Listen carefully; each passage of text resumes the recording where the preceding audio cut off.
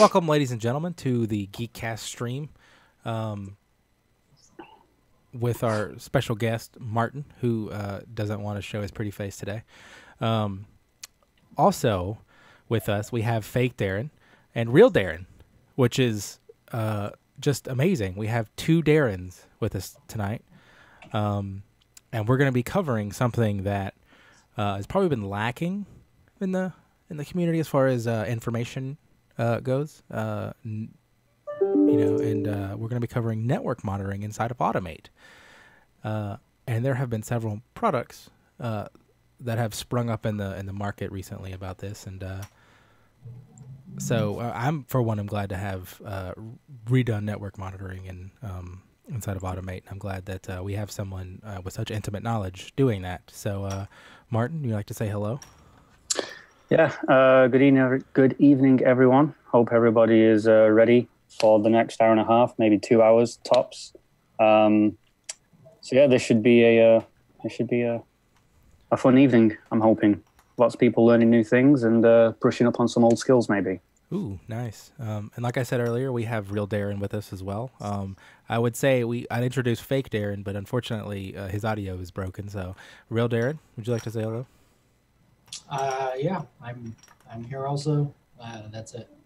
Nice. Short and sweet. So a couple things I want to mention before we get started. We are still running a donation drive. It is an ongoing donation drive. So if you want to contribute to the site's running costs for the servers and infrastructure we run here, you can do so. If you look in the bottom of Twitch, there is a link you can click on there. You can go to the website. There's a donate button in the upper right-hand corner. You can do so there as well. If you feel free to contribute, any amount works. We don't care if you can contribute. We appreciate it. And one more thing I'll mention before we actually get started. Martyn is doing this as a community member, not as anyone else. So that's all we're going to be discussing. So we're going to try to keep it on track as far as community goes. We will try to answer as many questions as we can. We'll filter them in when we feel they're appropriate. So if you have questions, please ask them.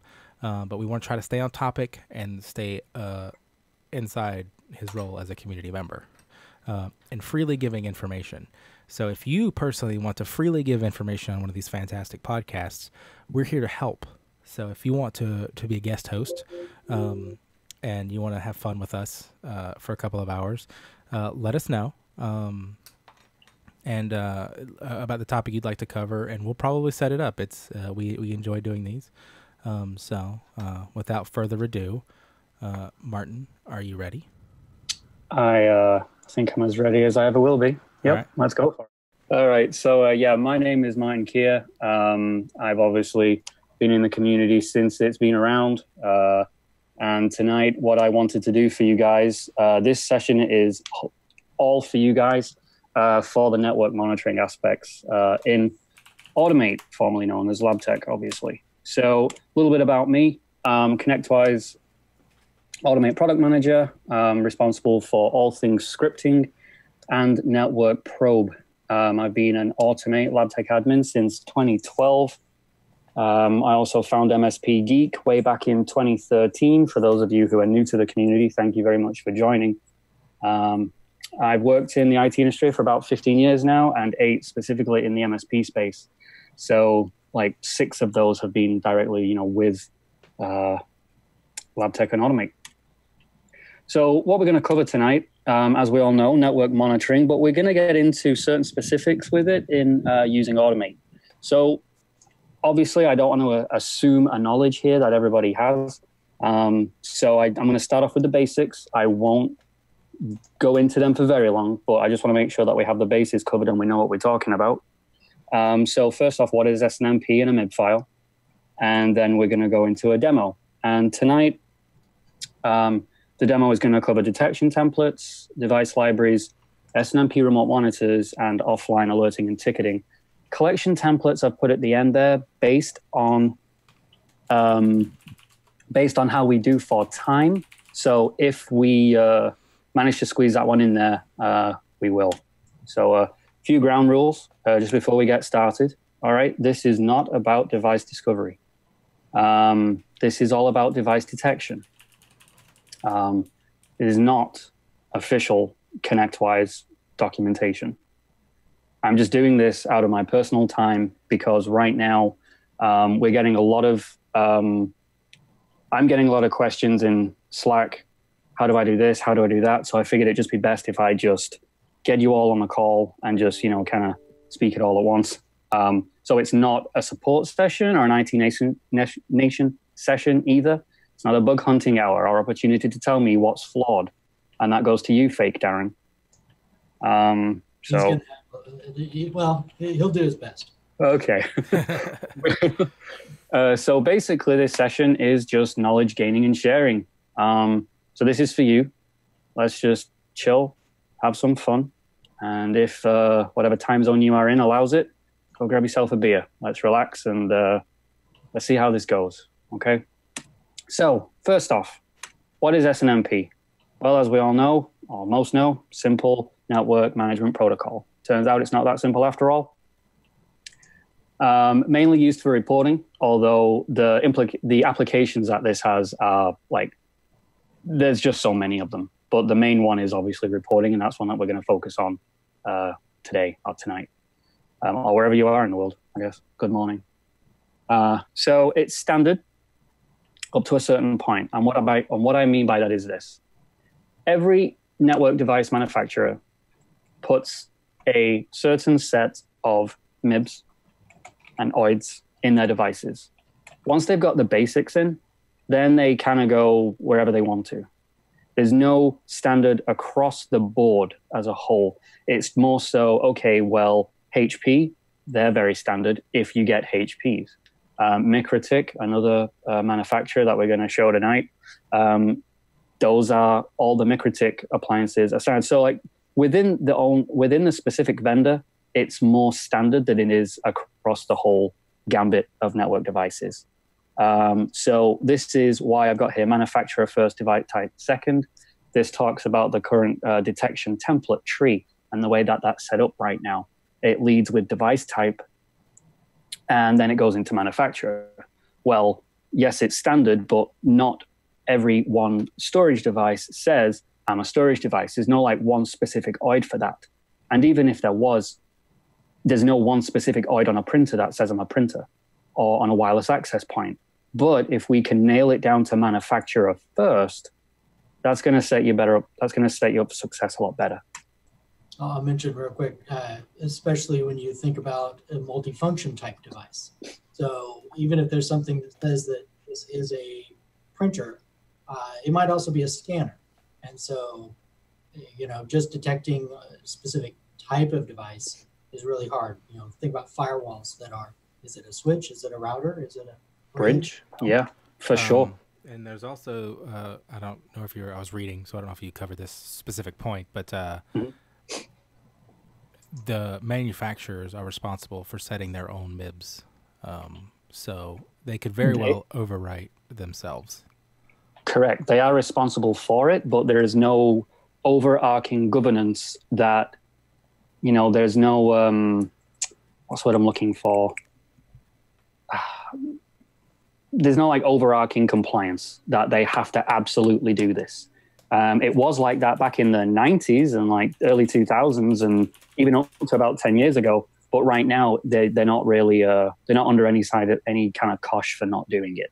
Yeah, there's no compliance and standardizations for it aside from the basic overall point. There's no one watching if HP could decide to make the same MIB and OID that Dell has, and they could both have the same one.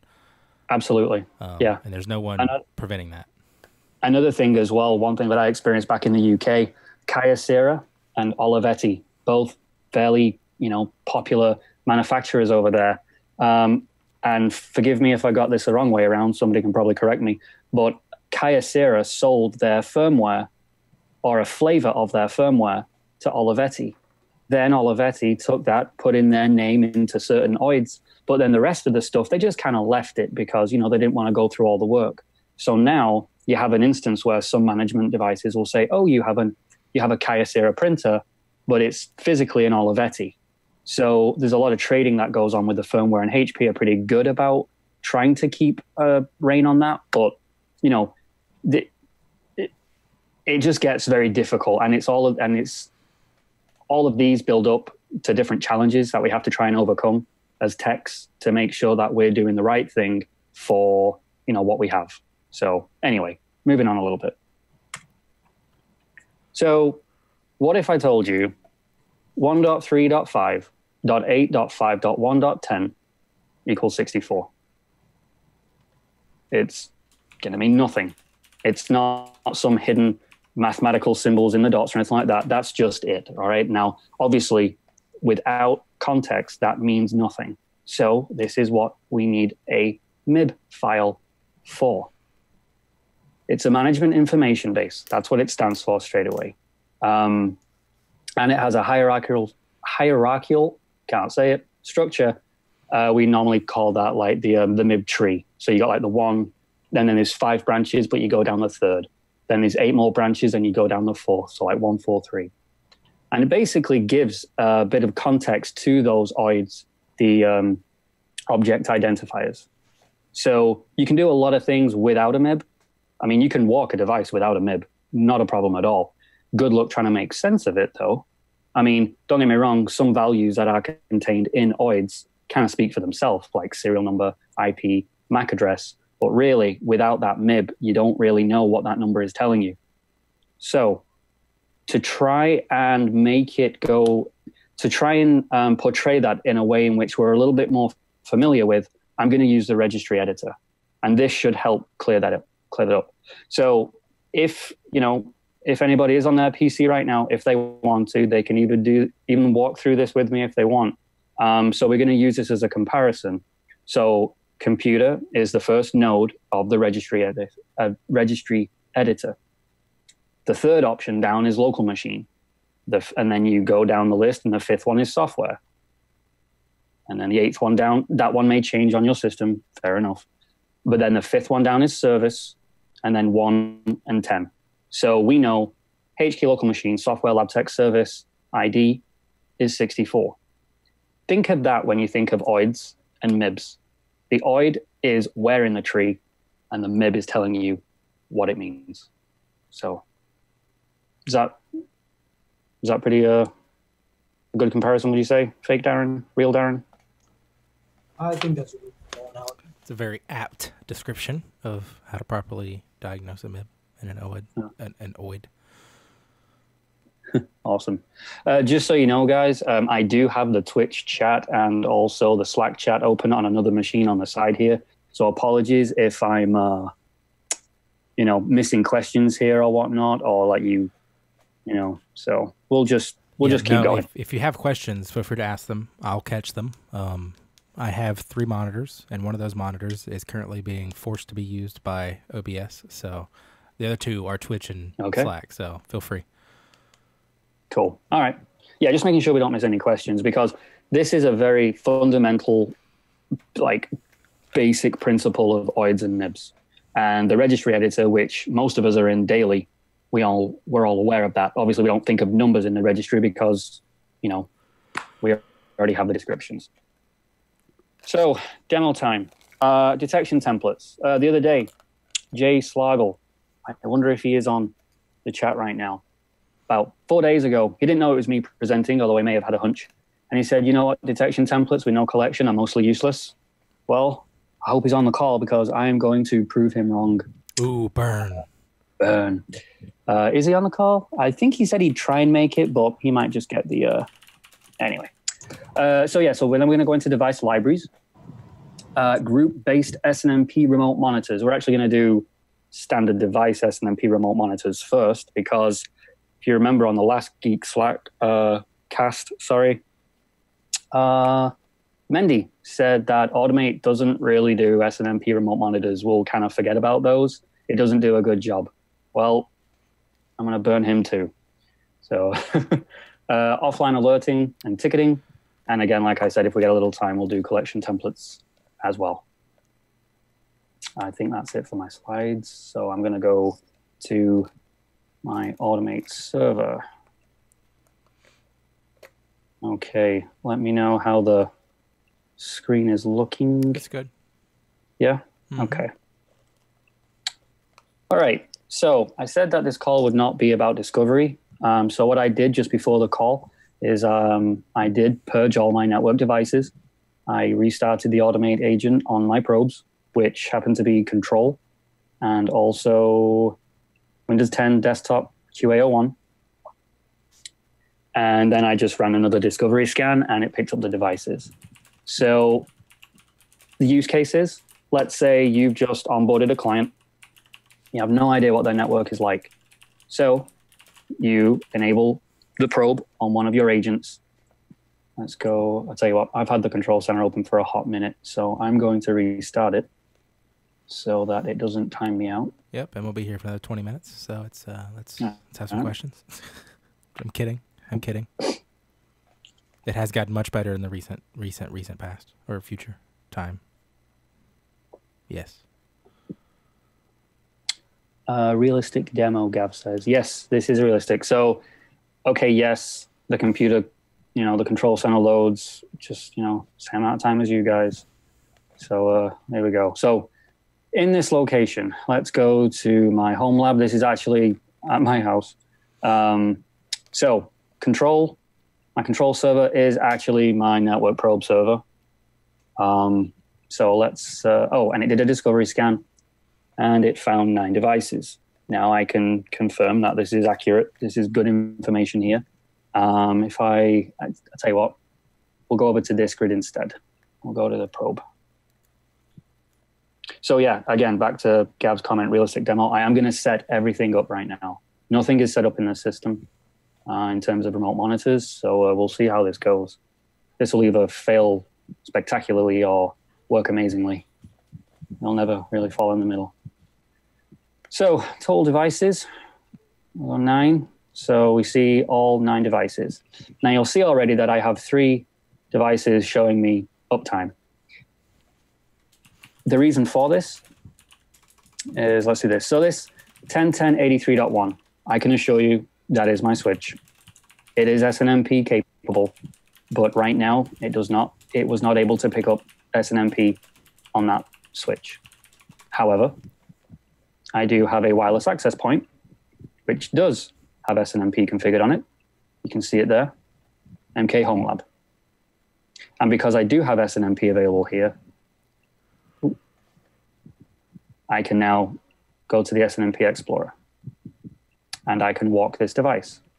Now, before I do that, I want to show you my database just to show you something. There is a table. It is called walk results, probe walk results.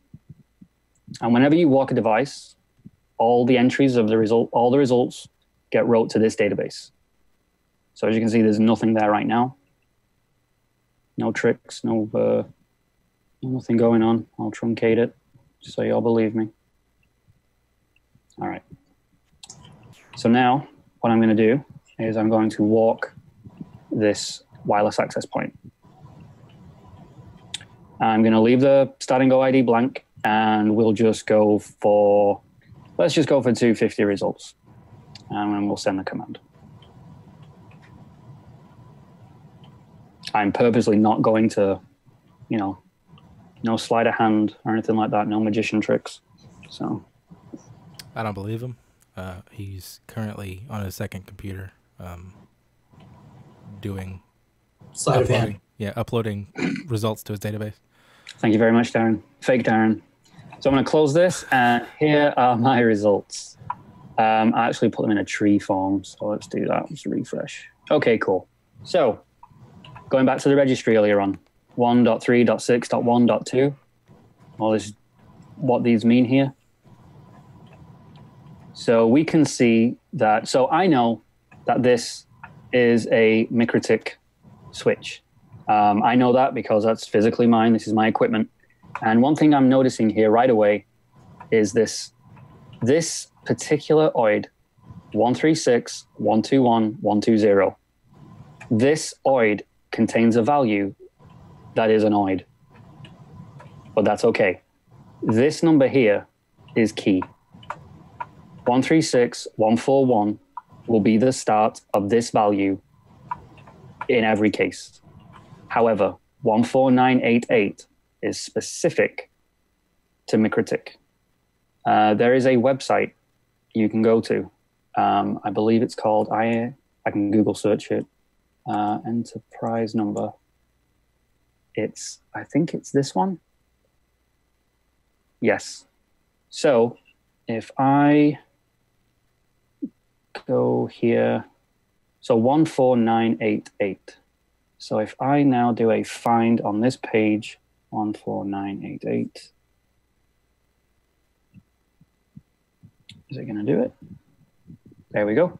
14988 is MSPGeek. That is their enterprise number. Now, this is, okay, so I said that there's no like overarching governance or compliance about how they do their MIBs.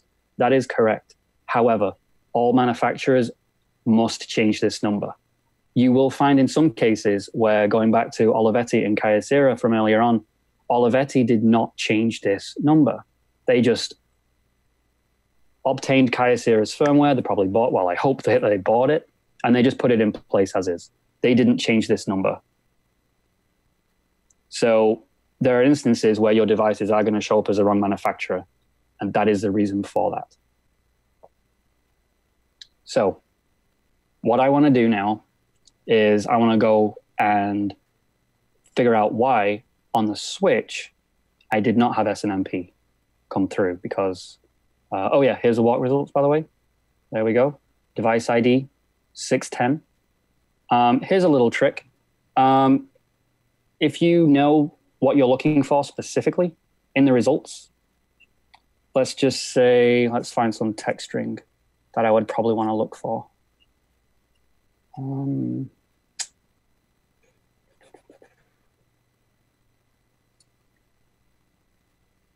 So let's say, I'll just go for this. So I want to filter, and I won't do it through a SQL query. I'll just use a filter just to keep it easy. Then what I could do here technically is, if I know I'm looking for something specific, I could do this. What was that number? 14988. Oops. Okay, great. There's that number. Boom. There's my OID. Quick way of finding it. So now when I go to my detection template, that helps me out, but we'll get to that in a little bit. So, like I said, just onboarded this client. I know this is a switch. I went on site and I wrote out all the information of the network that I could. And I'm curious why this isn't showing up. So I'm going to slide over to another screen.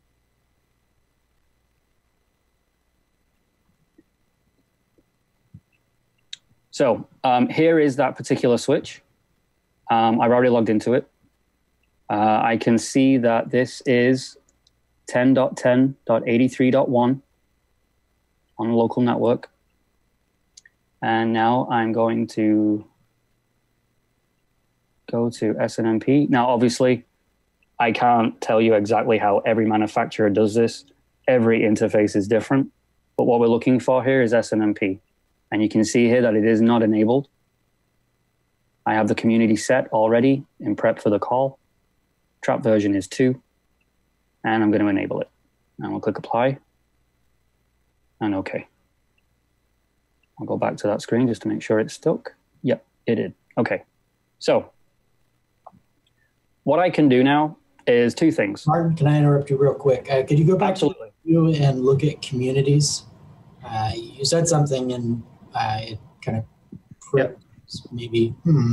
So I just want to point out the trap community. SNMP traps are a way for a device to send an alert to a system. And so you mentioned the trap community is MK Home Lab. That is not the community that is being used to poll. So just specifically, you do have MK Home Lab here as one of your communities. Their address filtering is set for all addresses. So that's why it's going to work now that SNMP is enabled. I just wanted to distinguish that. That trap community could be blank. It's still going to work. You only need to set up traps when the device actually has to send something to a device. to a collection server. For detection, you don't need to enable traps. Just wanted to make that point. That is a very good point as well. Thank you for bringing that up. Yeah. SNMP traps is the device telling you of a condition, not you looking for it through a remote monitor, shall we say. Okay. So thank you very much for that, Darren. So I have now enabled SNMP on this device, which is at 10.10.83.1. So 2 things I can do. I can either just open up the device and type in the community string here in the get field, or I can just run another discovery scan. I'm going to run a discovery scan. Where are we? Oh, initiate network scan. And that's going to kick that off. Now, the reason why I'm doing it this way, there was recently there has been a bug for quite some standing time where, let's just say, you scanned the network and you forgot to put SNMP in all your devices, or you forgot to put it in the settings. I actually should have made that clear as well. I'm sorry. SNMP. So this is my community string, MK Home Lab. Previously, it would not update the network device on a new discovery scan with a working SNMP community string. You would then, potentially have to go into many devices just to put in that string. Now, obviously, yes, you can do it through SQL, but I'm trying to stay in the control center as much as I can tonight. So yeah, let's... hey, Martin. Yes? What exactly does redetect devices do? We will get to that. Okay. Well, Wreck-It Ralph was asking if we could just do a redetect device. So rediscovery, we're doing a discovery of devices, and this is going to pull... Every time we discover a device, if it was an existing device, it'd be like, hey, I'm a device, here's my information. And the database would be like, well, no, I already know about you, so I don't want to get any more information. Thank you. Because I don't want to run the risk of overriding what could be correct. So if you run a redetect, it doesn't perform that function in a redetect. It doesn't populate the SNMP string. It only does that on a discovery scan, or shall we just say a full scan. Discovery is us basically getting the information. Discovery is essentially finding devices. Detection is figuring out what they are, obviously through detection templates. Think of detection templates a little bit like searches or search criteria, but we'll definitely go into that in a little bit.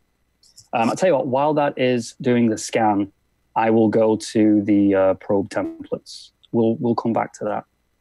Is everybody good on time and pace so far? Yeah, we're good. Yep. Okay. Fine.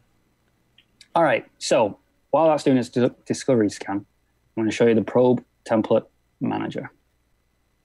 So here are all the devices in my system. I'm just going to extend that a bit.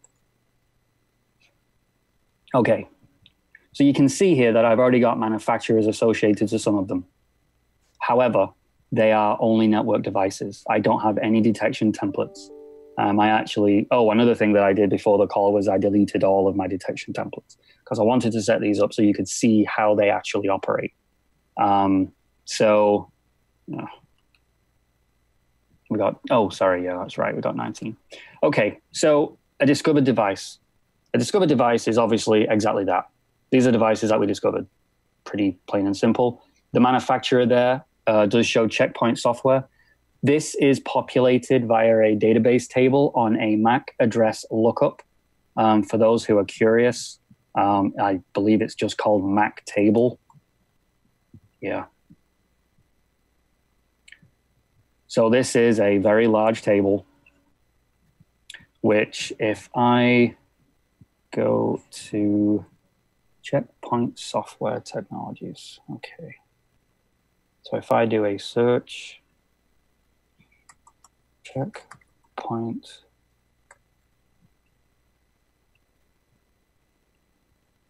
okay. So if the discovered device has a MAC address that starts with these three, then I'm going to label it checkpoint. Now, there is also another website that I highly, what is it now? MacVendors.com. Oops.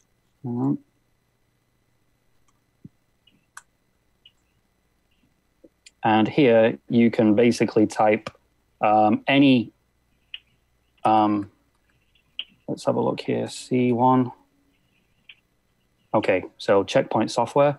Now, another really nice thing about this website is this, the API. So API-MacVendors/00. Now, I can enter the MAC address however I like. I can do it this way with a colon. I can do it with a dash. I can do it with no dash. But I'll just stick with the dash for now. And then you return this, and it literally just spits out the name. So just to kind of, let's do this. Yeah. So you can use that for whatever purposes you need, I guess. But I just wanted to make you all aware of that one as well. Very handy. I was going to say I've used Wireshark as a lookup. I just normally use Google and do Mac vendor search, and Wireshark has a lookup. Coffer.Mac, I think, is a site that's been around, but I believe there is pricing on this, but it's like a ridiculously high amount, like 1,000 requests a day for nothing. Or, yeah, I mean, it's pretty decent. So I'll just leave it at that. Anyway, so let me clear the filter. So yeah, so that's, sorry, kind of rabbit hole. So yeah, so essentially that's why some of these are saying manufacturer, even though I don't really have any manufacturers specified here through a search. So let's go back to that discovery. That may be finished by now. It is. Awesome. So now I'll go to network devices. I'll do a refresh. And did that populate the data? Boo. Click refresh again. Nope. Oh, well, there's the first demo god. But that's fine. I'll just type it. I've only got the one. But that should have worked. Okay. So I've saved that. There is no SNMP tab. So what I'm going to do here is refresh. I'm going to give that a minute. Actually, let's do a reload system cache. That's probably what it was. Always reload system cache. Yep. Should have known. If it's not system cache, it's DNS. Hmm? If it's not the system cache, it's the DNS. Oh, it's always DNS. Yeah.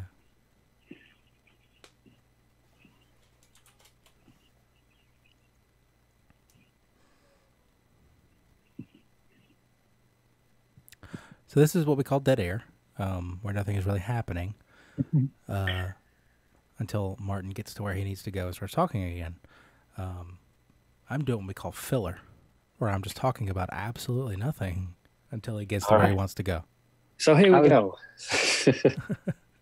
All right, so I'm going to change that to V2 as well. Sorry about this, guys. All right, so let me close that window, come back to that window. Okay, so as if by magic, this SNMP community string populated. And now that it did, I can go to the SNMP Explorer, and this is device 604. And again, I will walk it. I'll only go for 300. Actually, I'll only do 200 this time because they'll just make things run a little quicker. Go for 200. I'll mention you can close this window. The value of leaving it open is that it's watching for the results as it's showing there. It saw that the probe picked up the request. It retrieved the values. You get all that interactive stuff. Yep. But you can close that and kind of ignore it and then come back and hit refresh and see if the data's there. Correct. So here we go. The my phone dinged because Gav used the word probe in his comment. I really should watch my watch words. The fact that you just said what your trigger words are. Okay. So see, all right. You was really muffled then for a moment. I don't know how close to the microphone you got, but that sounded rather intimate. Yeah, there's some knobs were turning. You're good. Go ahead. All right. So, all right. So remember when we looked at the results with the wireless device? It was a MikroTik as well. They were both MikroTik. And again, 14988. So before I, okay, we're going to go make a detection template. So let's do this. Let's bring this down a little bit. I need a bit of screen space. All right. So we essentially want to take this number, and if that OID contains this, then it's a MikroTik. So this is how we do that. So discovered devices, that's just no detection path. It's just the devices that you have. Then the next path down the tree is responded, the parent device being discovered. So think of like HKLM software, again, like a tree. So the detection for this is an internal test. And the internal test is literally, do I have SNMP connectivity to this device? Well, on the MikroTik, we know that we do. So now I can go ahead and create a detection template. Oh, sorry, first I'll create a device. And the device will be called MikroTik. And the parent device is responded. We'll click apply. Everything in here, every level is called a device. I mean, even if it's basically just a category, that's just called a device. Correct. So now that I have a MikroTik device, I now need to add a detection template to this. So we will go right click again and add detection template. Okay. Test for MikroTik. I'm going to use the SNMP protocol. It's going to result in the MikroTik. And the device type, I'm going to leave blank for now, because I have a wireless access point and a switch. So I don't even want to define the model either. This is just getting the manufacturer. So now I'm going to create what we would call a rule. So the rule, I'll do detection rule, MikroTik. I'm going to match a regular expression for this particular OID. Now, I'm going to then come back over here, copy this value, and put it into that rule. And I'm going to take off this trailing one. And there's a reason for that. So I've got to say a few things, just, you know, how I am. OID is object identifier, just I like abbreviations to have definitions. And specifically, that is saying regular expression, and it really is, which means that a period is a wildcard. Now, the chance of a false positive is very, very small, but I would myself always do a backslash in front of the period, because we are actually looking for a string that is like that, literal with periods. So that is a regular expression pattern. So it should be like 1 backslash period, 3 backslash 6, you know.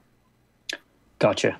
Okay. As long as that is, the chance of a false positive is very small. But if you were to do a shorter string, the period would be a wild card. Just reminding everyone, regular expressions, learn them, love them. All right. Thank you. So this is the rule that we're going to apply to find MikroTik. And what we're basically saying here is verify that this OID matches this regular expression, which has the 14988 in it. Now, I'm going to apply that. And, oh, device type. I do need to give it a device type of no device type. So I'll click apply. How very handy. Yes, I know, right? Test for MikroTik library. Okay, so there is my MikroTik. And if I click on refresh, there we go. So we're going to run through the detection tree really quick. So detection path, so this is basically saying to get this device from a discovered device to a responded device, it has to pass the internal test.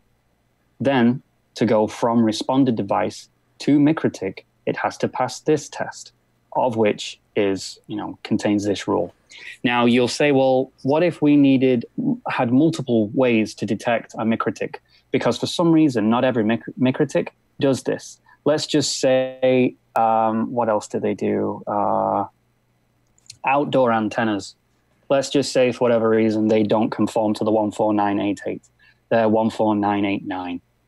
Well, what you would then need to do is create another rule here and then add it with this one.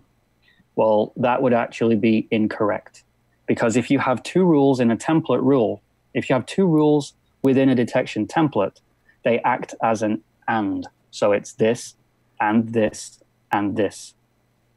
In addition to this checkbox, you would think that if you had 3 here, you could uncheck 2 of them and it would only really run one rule. Incorrect. It runs them anyway. It runs all of them. It's an unintuitive UI. I know this, but that's how it works right now. So if you do want to create a second rule for the outdoor antennas, and they were 14988, you would literally have to create another detection template with that rule, and then you would get test for MikroTik 1, test for MikroTik 2, and then it would be looking for, hey, if you have 14988 or 14989, you're a MikroTik.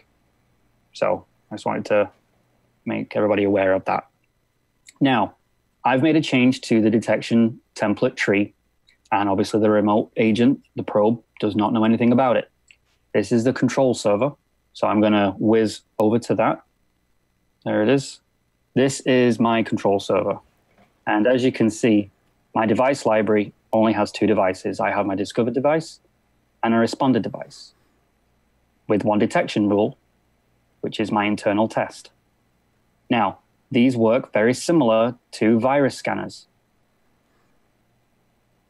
where the settings for these are, again, wrote to the registry with their ID from the database. Now, I've just created that rule, and you can see that it's not come down to the probe. So what we need to do is send a refresh config command from the probe.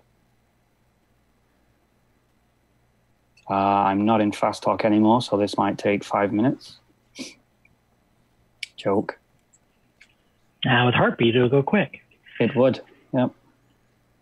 So let's do a quick refresh here. Let's see what we get. Actually, let's go back to this command. See the progress of it, waiting for retrieval.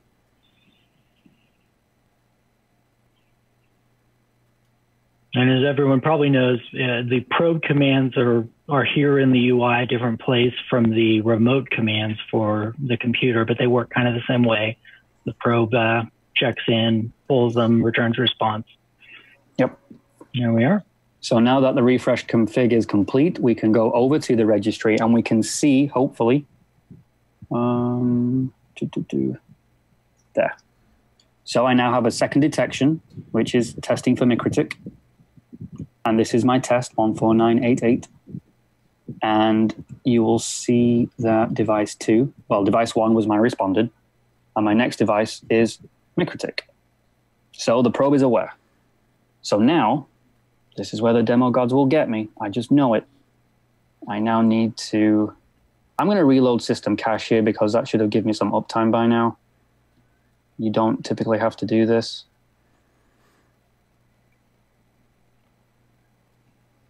Actually, I didn't notice the probe history, but just to highlight the differences, when we edited the device, right, we added that community. Until the probe gets a config refresh, the probe does not have that information. And so, in the user interface, we were able to see the SNMP Explorer, and then finally, when we initiated the walk, I don't know if at that point it already would have known the community or not, but just there is that little disconnect. You can actually put the community in, but until the probe gets the updated information, it's not going to begin collecting with it. That is a very good point, actually. And here we can see that we do have an uptime now for this device. If I can go to the, nope, let me open up the probe again.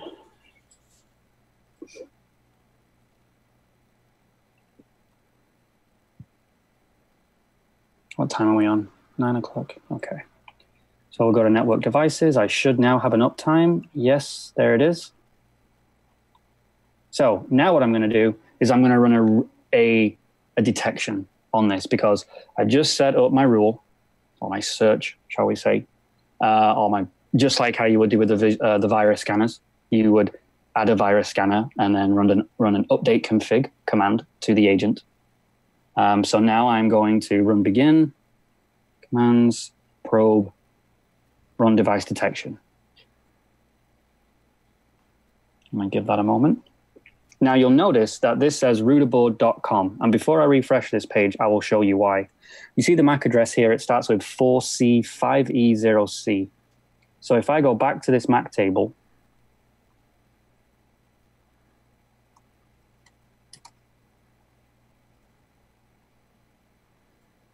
oh, that was wrong.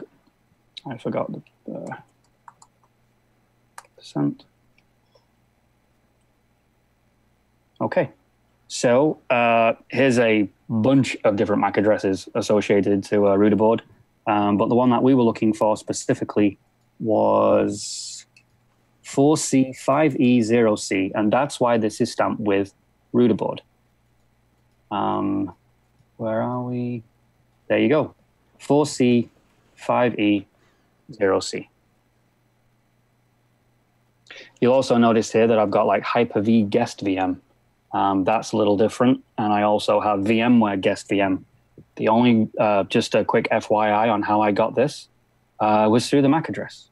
Hyper-V and, Microsoft and the Hyper-V platform and VMware with the vSphere platform, or ESX platform, I should say.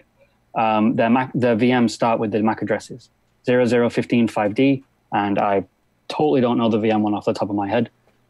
But you can essentially come to this table, 0015, oh, what was it now? 5D. 5D, yeah, thank you. You're welcome. So you could essentially do this, and you can type in whatever you want. And this just makes it easy for me to figure out, oh, hey, these network devices, which obviously don't have an agent on them yet, they're a guest VM for Hyper-V. I think I also have it set up for VMware Hyper-V, but we'll come to that. Sorry, VMware guest VM later. But that's just a little tip there for you. This table, by the way, will not get overwritten. So there's no worries about that going away. So anyway, where were we? We were redetecting devices. So if I refresh that detection, it should have finished by now. Yes, it did. So now if I go to network devices and refresh, there we go. Now it says MICRITIC because it's now no longer relying on the MAC table to fill that column. This is a MICRITIC. So, hey, Martin. Yes. That MAC table, you just said that the MAC table won't get overwritten by anything from, that won't get overwritten at all. Does that mean that if we do a Solution Center update, that it won't drop that table and recreate it? I have not installed any of those network device solution packs for a very long time. So yes, that may overwrite it. What about patches that include updates to that table? Do you do a drop? That table is rarely updated. Well, yeah, but it says, even though it's rarely updated, on the rare occasion it is updated, do you guys do a drop table or do you just do an insert? Typically, we only do an insert. I mean, it would be too much of an expensive operation to do that. Usually it's just an insert. But I know that this table has not been touched for quite a while. So yeah, I think we all agree on that. Okay, cool. All right. So I'm just going to swig my water here 1 minute.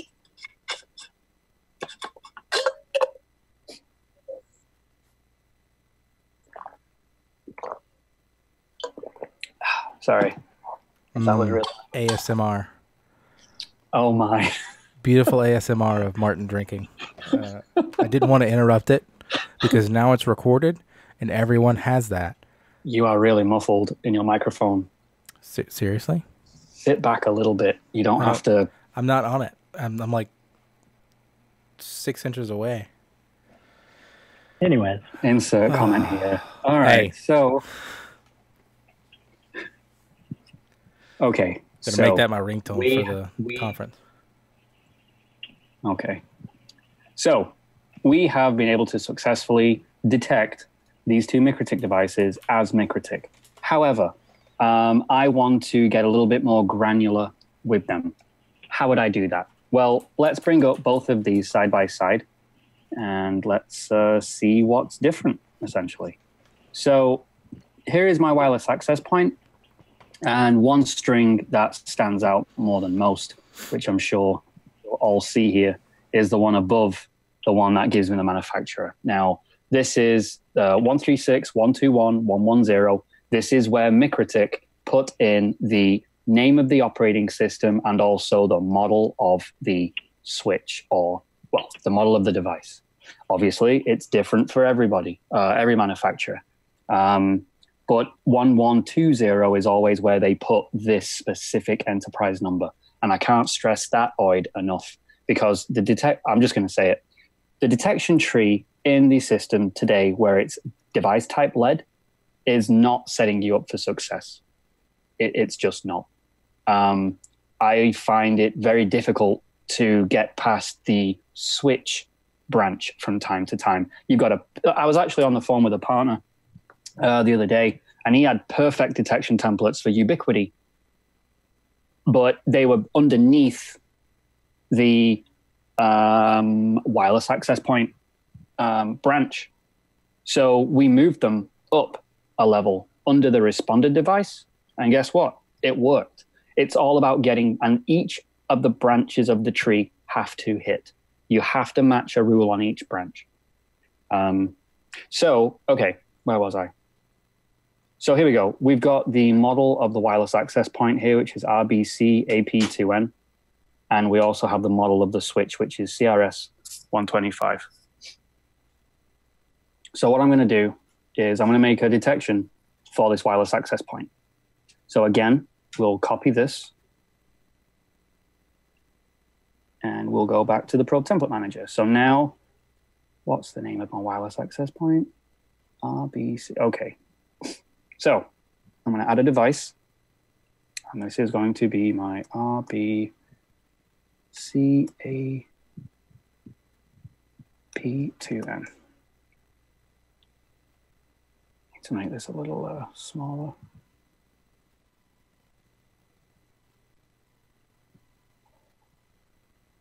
Okay, sorry. Click apply. So there's my device. And I'll also, while I'm at this level, I'll do my switch as well. So I'll click on MikroTik. I'm going to add a MikroTik device. And I'm going to add CRS 125 24 full gig 1S. Apply. Okay, so, another thing here that I didn't show earlier on, sorry. One sec. Can you hear me okay? Yeah, you're good. Okay. Sorry, you went really quiet there. Okay. Well, yeah, turn my mic off because if I type, it gets really, really loud. And you hear it clicky, clicky, clicky, clicky. Gotcha. 1,000 times. Just I do have one quick question. Someone yes. mentioned that the probe does not scan the 1.3.6.1.4 tree.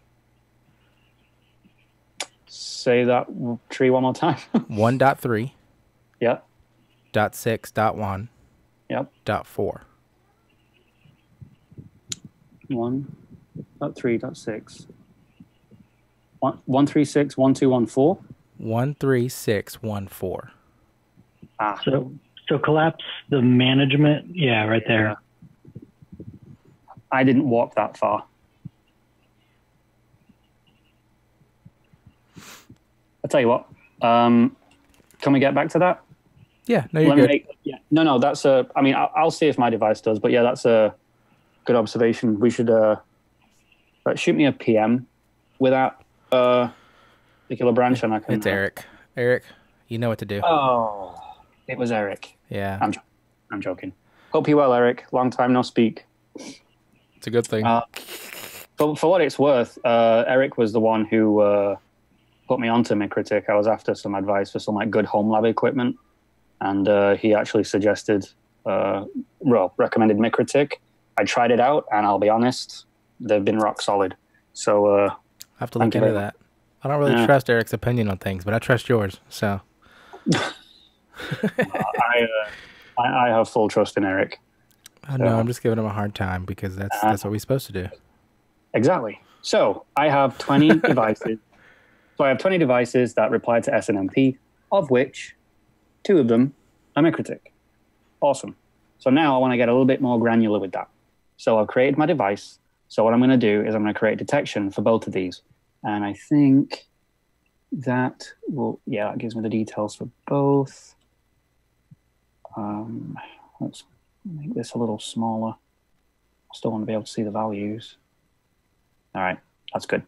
All right, so we're going to create another detection template and the device type. So this is where we do the type, not on the tree, but on the actual template itself.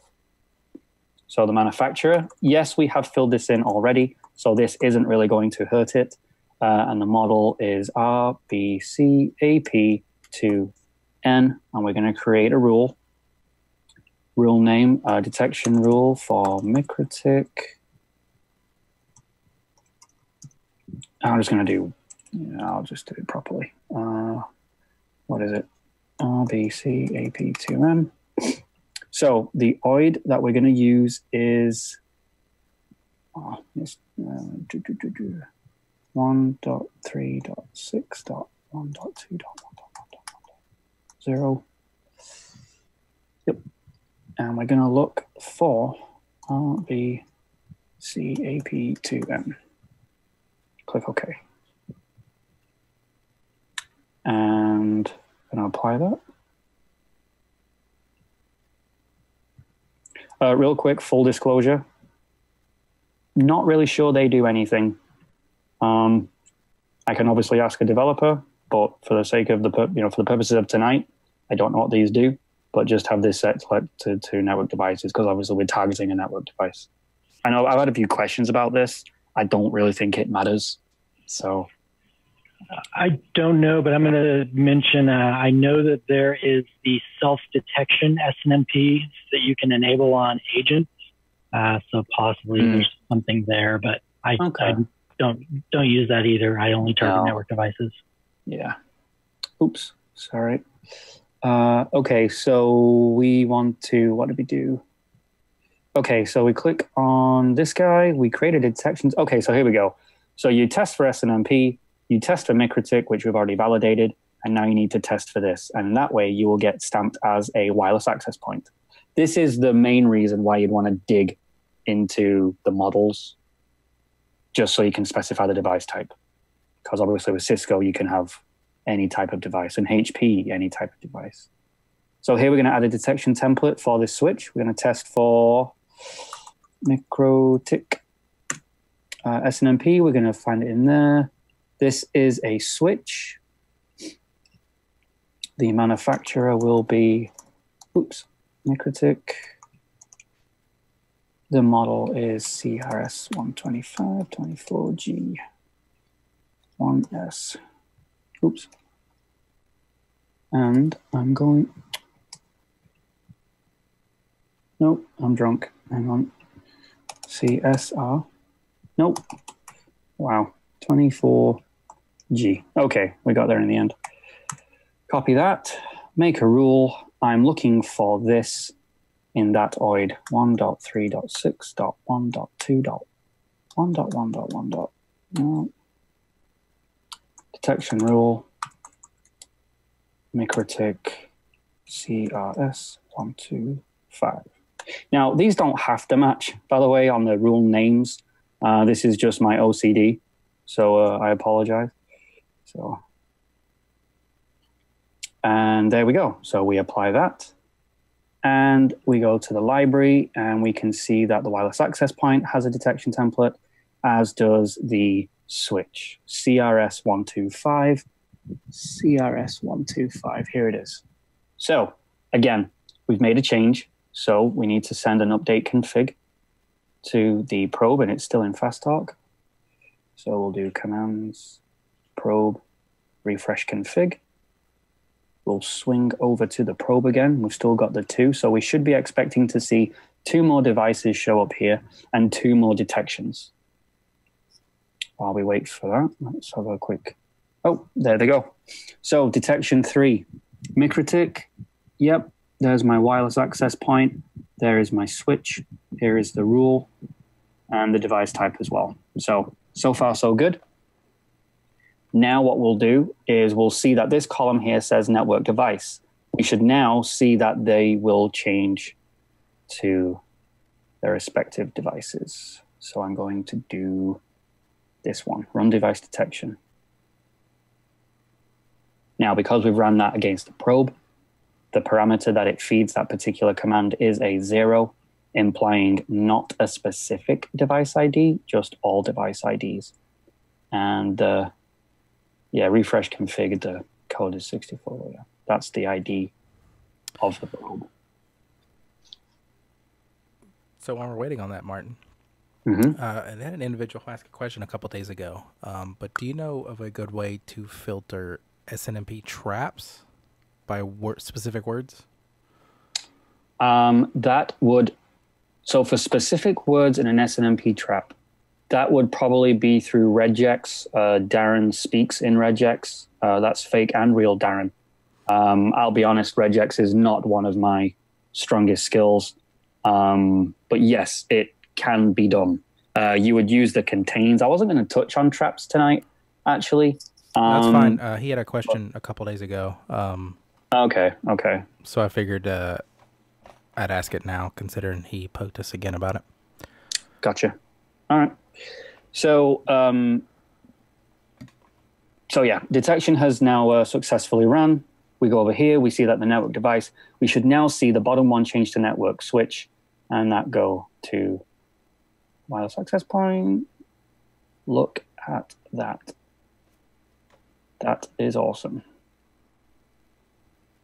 So, a lot of people said that I onboard a client and I specify all the devices as printers or wireless access points. I don't have detection templates for them, but I just, set it anyway. But then overnight, it goes back to network device because no detection template was found. Therefore, it just goes to network device. Well, I'll tell you why it goes back to network device. That's because of this. The discovered device, I'll go to inventory here. Is it responded?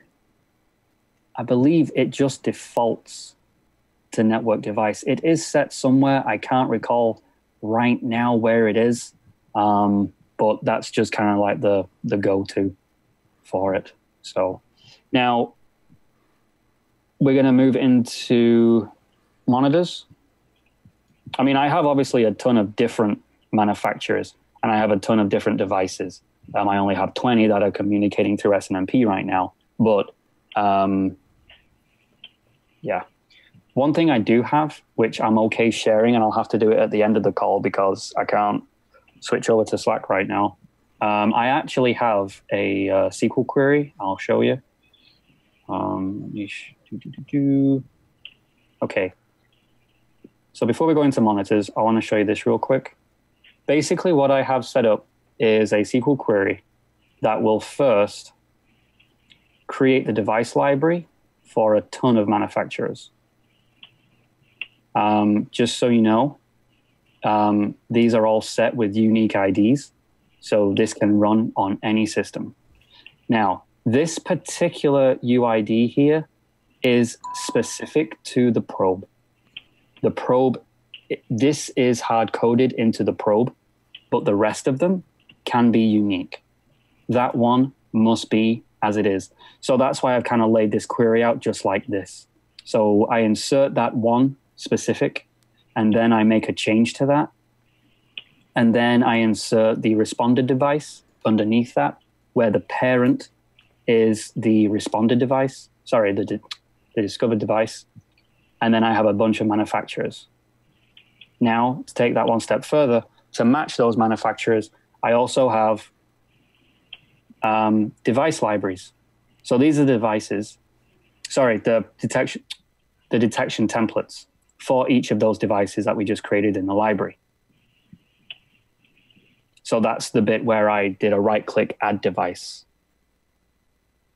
And then taking that one step further, I then have a rule for each one of these, which again, this is me now creating the actual the rule that lives in the detection template for each of these manufacturers. Now you'll notice that a constant, well, 90% of the time is looking at this 136.121.120, and it's looking for the unique number 21067. 21067, that's Sophos. 14988, that's my MikroTik. Now, some are a little bit different, like Synology and QNAP. The SNMP libraries on those, the MIBs are not the best, but they can still be, they're still workable. For instance, QNAP puts their model number, or it puts it puts a QNAP Systems Incorporated or something deep down in an SNMP OID value, which I can assure you absolutely only exists in that not very pretty structure that QNAP have, but it works. I will absolutely share this at the end of the call. I don't think anybody actually has their hands on this. Maybe one or two people do. If you want to share it, I got a spot we can put it. Okay, I'll definitely do that. Oh, this comes with an absolute warning right now. This piece is commented out, so it's not going to drop and recreate the table, but it is going to truncate them. So if you do have some legitimate detection templates that are working for you, then please do not run this, because that will literally wipe it back to only getting manufacturers, to which at that point you can then add your models as you go. So please do be aware of that.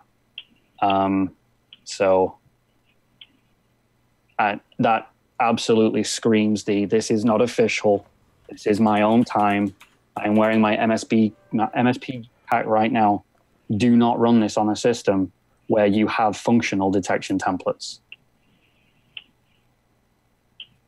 All right. So remove the truncate line. No, you can't do that because they're actually hard coded to a degree. So I would probably just run it as is, really. I think Kyle Elliott asked that question. So, but anyway, I will definitely share this, but this does come with a big fat red warning notice. If you do have a functional detection template tree, please do not run this. And then call support and tell me that, tell us all the stuff's broke. But anyway, moving on. So next thing I want to do is I want to create a monitor. I know we spent a lot of time on detection templates, but that seems to be kind of where everything, everything spawns from the detection template, especially when it comes to groups. And that bit I can cover fairly quickly. So I'm going to take... think you can cover it quickly. Is it all right if I interrupt for just a minute? And, absolutely. I'm going to take a drink. Control. I'll mute myself this time. So let's see, where was it at? I just wanted to comment on this. I myself would probably have added in a level below this, say access point. I did a quick search. I didn't know the MikroTik product line, but they've got CRS 125 is a series of switch. There's a 326, whatever. There's a whole bunch of different ones that are all like CRS and then something. These are all switches. This access point, RBC AP2N, I would just guess maybe there's other MikroTiks that are RBC AP or AP3 or something. I don't know. So what you could do is get to the detection template. You can make it a little less specific. And so what I mean, let's go back to the switch one. So the switch one. Darren? Yeah. I just want to say, I don't mind, just for the sake of my next steps, I don't mind you changing the models. Please don't change the manufacturer level, please. So that one. Oh, yeah, no, let me show you what I was talking about. All right. So I'm not talking about like a generic, but like say all MikroTik switches, let's say that they all follow the format of CRS, and then some, but let's just say that all MikroTik switches start with CRS. We can use the correct key. We can do a pattern like that as our regex. So we know that we've already figured out it's a MikroTik, right? We've gotten through that level. So now if I have a device that instead of calling it this specifically, I did MikroTik CRS series switch, I could do a pattern like this. And then below that, I could actually call out a specific model. All you would do is not specify the model. You know, we know it's a switch, we know it's a MikroTik, but not call out a specific model, then add the model one level down. The benefit for that is that if you get another MikroTik in your environment, maybe not that exact model, at least you can get it to the MikroTik category and the switch category.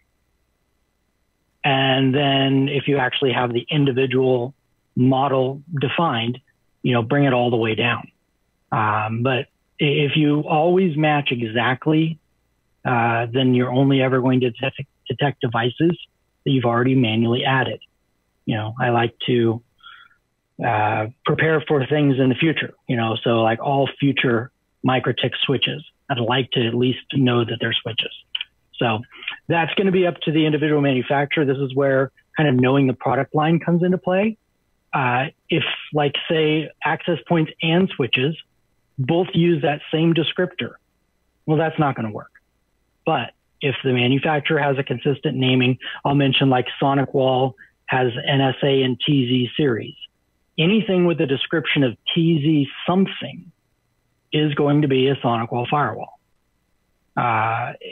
You know, so, and then I could have individual specific models below that. So I won't change this. I just wanted to kind of mention / advocate maybe doing a less specific expression to get the category and then do your specific device below that.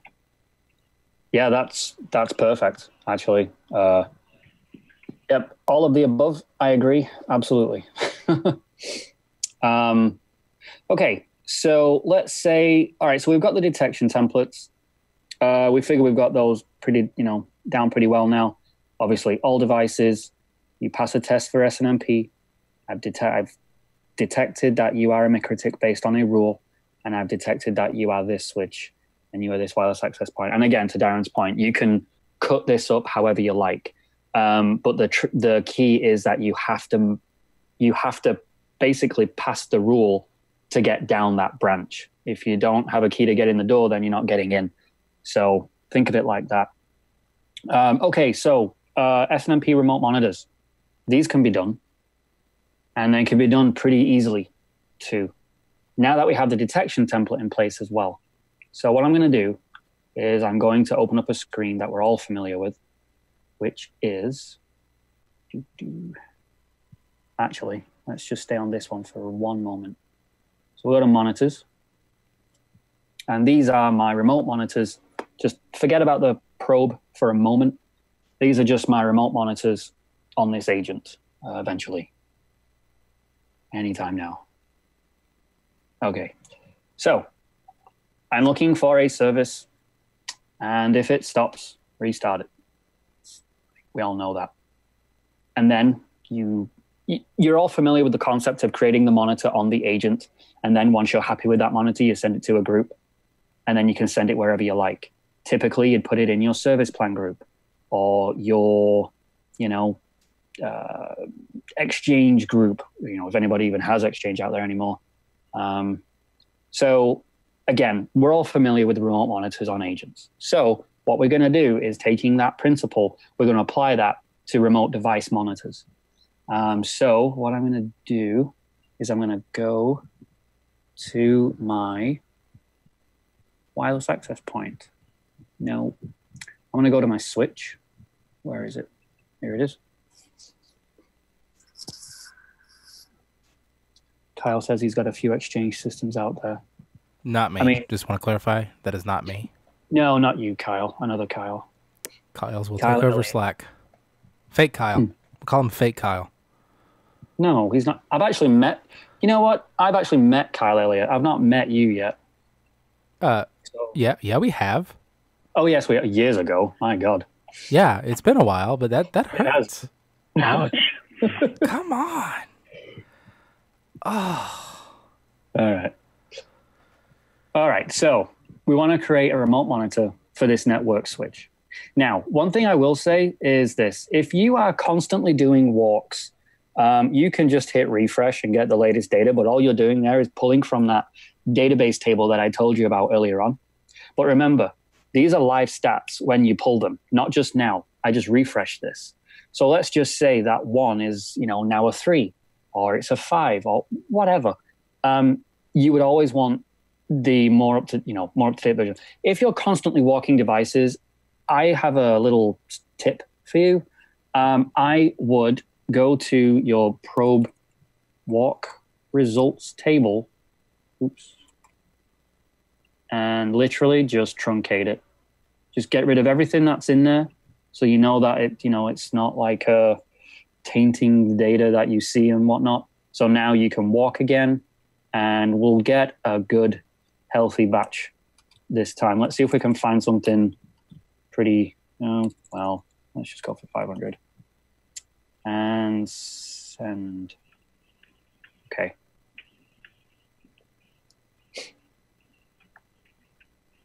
Little SNMP background maybe. When you do a walk, especially there, you see they're starting OID. It's actually up to the device to indicate what the next OID is. And so you'll see sometimes that manufacturers have really lousy SNMP implementation. And so it won't walk specific branches. I think that's what was being described earlier when it was said that it wouldn't walk the 13614, the private enterprises MIB. It won't walk it if the vendor doesn't properly implement it so that it will go down that branch. If you tell it that you want to start at that OID, it should walk it as long as the implementation of SNMP on that device works correctly. It's not a problem with the probe walking. It's a problem with the device not hinting correctly. Right. We mentioned, let's see if we can, did I go far enough for this 1.3? I didn't. No. Okay. So here we go. I've got multiple values now to choose from here. Hey, Martyn, why don't you take a scan with no limit and then just close it, let it go in the background. That way, maybe later we'll have some more data. Well, I was actually going to do just, I was kind of thinking about this earlier on, and off the top of my head, one sec, I can't, so I have a few OIDs wrote out, I believe on my desktop. Did I put them? No. No, where did it go? I had a few wrote out, I thought. If I can guess where you're going. Yeah, there we go. You're looking for something to monitor about. Correct. So CPU, now I obviously don't have much network traffic going on. So my memory and my CPU doesn't really move. So what I was thinking for like a very simple remote monitor test, just to show you how to implement one, would actually be this string.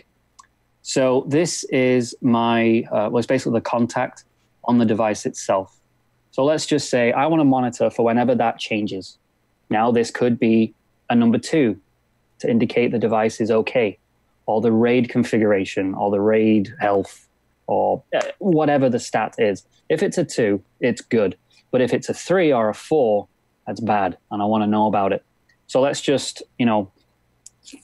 we'll go for that. So all you do here is you right-click that OID that you want to monitor and click Create Monitor. So we'll create the monitor. we'll go to configuration. And this is a UI bug. It does say web-based enterprise management. But if you swap it out for SNMP OID, there's your information. Now, in the database, there are, and this is via the solution packs, which I've just not done a good job of clearing them all out. There are actually some preloaded checks already in the database. I'll be honest with you right now, I have not played with these, so mileage will vary.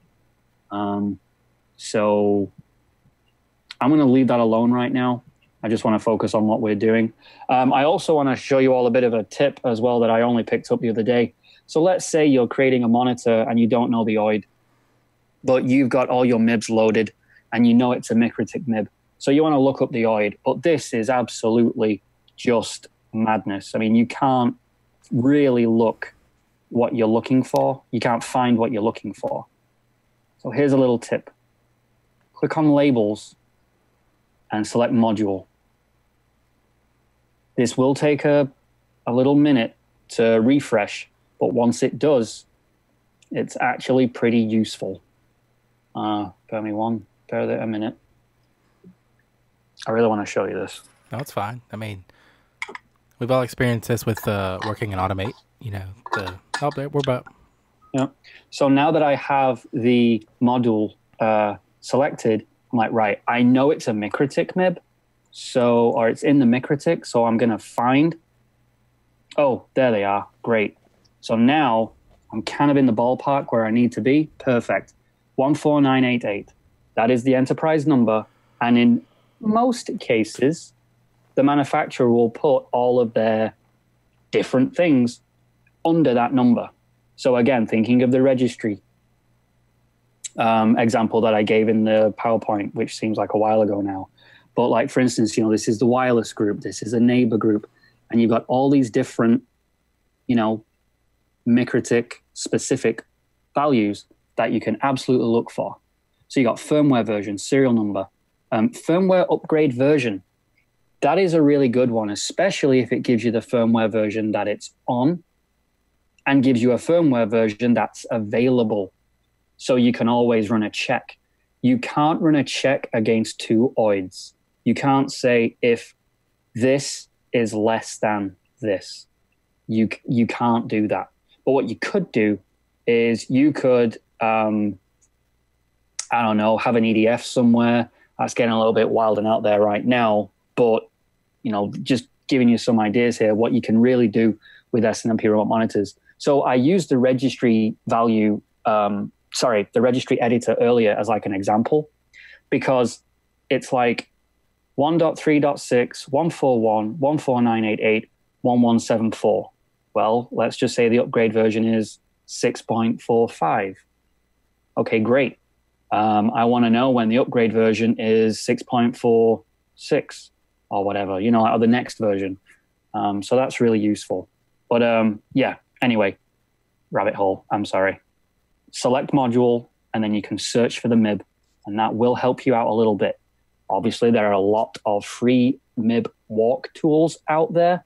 I think iReasoning have one. That's actually pretty solid. It's free. There is an enterprise and a professional version too. But yeah, you can do that here. Anyway, back to this. We right-clicked the value that we wanted to find, and we chose create monitor. So now we're going to create a remote monitor, which is going to look for this value, and it's going to make sure that this is the actual result. Now, just like you would do a remote monitor, you can run a test just to make sure that, yep, is that the value right now? So we'll give that a minute. I don't think the probe's in fast talk anymore, so it might take another minute. Oh, there we go. So yep, that is the value. The remote monitor is a success. So what I'm going to do, I'm going to change the interval here just to 60 seconds, just to, you know, expedite it a little bit for the sake of the demo. And then the rest of them, I can just leave alone. Tell you what, we'll do a create ticket. Why don't we do that? Create ticket, alert style once. I'll leave all that just for the sake of the demo. Okay. contact name change on that. Hang on a second.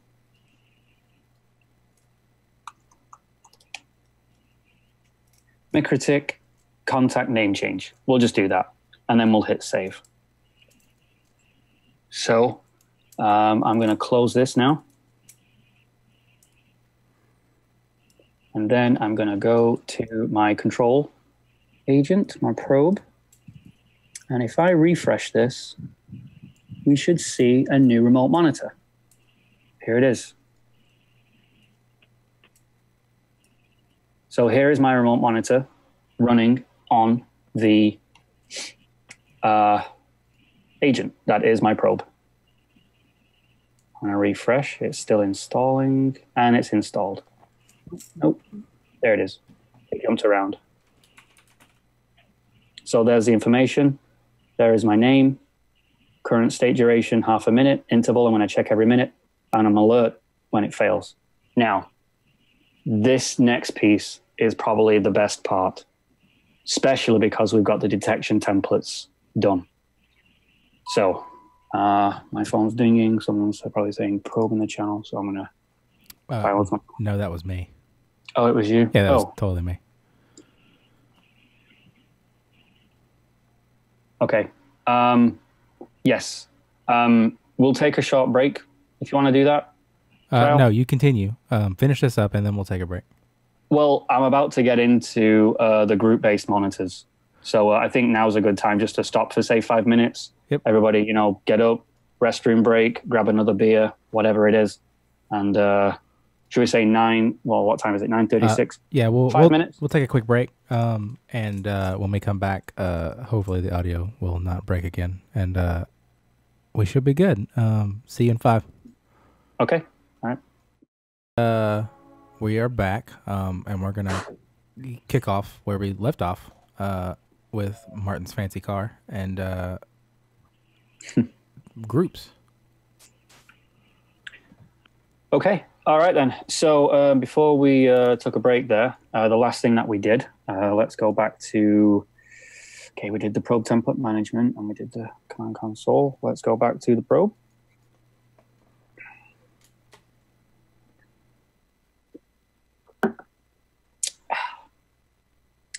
Okay, so we created a remote monitor. We did that by going to the device, SNMP Explore tab. We did a walk, and we right-clicked the OID that we wanted to look for. Again, I'm just using contact name because this is obviously something I can change very easily and on demand for the sake of the demo.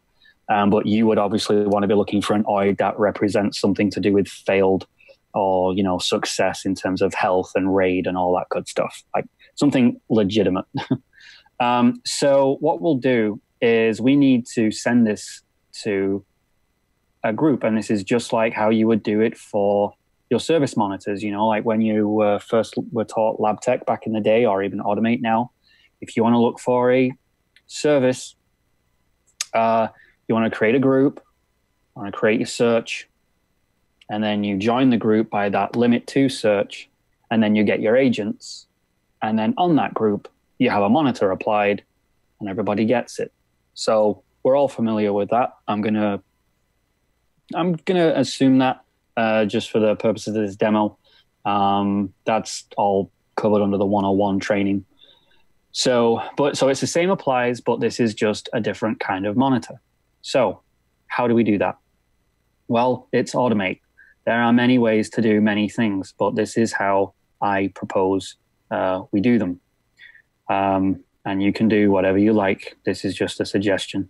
Again, not official documentation here. It's just how I go about it. So first off, I create a group. I call it network devices, and I don't have any search going on here. It's a monitoring group. It can be whatever you like. And we'll just stick to monitoring just for the purposes of its subgroups or child groups. It's a grayed out master, which means that nothing will be stolen from it, and everything will live there. Now, there is obviously nothing in this group because there is no search. However, I do have a child group here. This is Agents Network Probes, just for the sake of convenience. Typically, if I'm going to be under this folder, I'm going to want to get quick access to my probes. So I might as well create a folder, call it agents. So it goes right up to the top of the list, or you can even call it underscore network probes if you want to, because we know the underscore puts it to the top of the group. I join this with the typical search that we're used to, and then we have my probes. Well, you have your probes. I don't have any remote monitors on these, on the group. I don't need them on the group. Essentially, they're there just for the sake of convenience. So what I'm going to do is I'm going to do this just to kind of keep it consistent with the rest of the group naming. That will absolutely stay at the top of the group. And now what I want to do is I want to create another group under network devices. And I'm going to call this managed devices. Now, I'm going to save this for now because obviously I want to join this with a search. But how do we do this? So I'm going to show you. So here's the group. We call it managed devices. If you want to, you can create another one called all devices as well. I'll just basically put everything, well, not everything, all network devices in this group. What am I doing? I want to create a new group.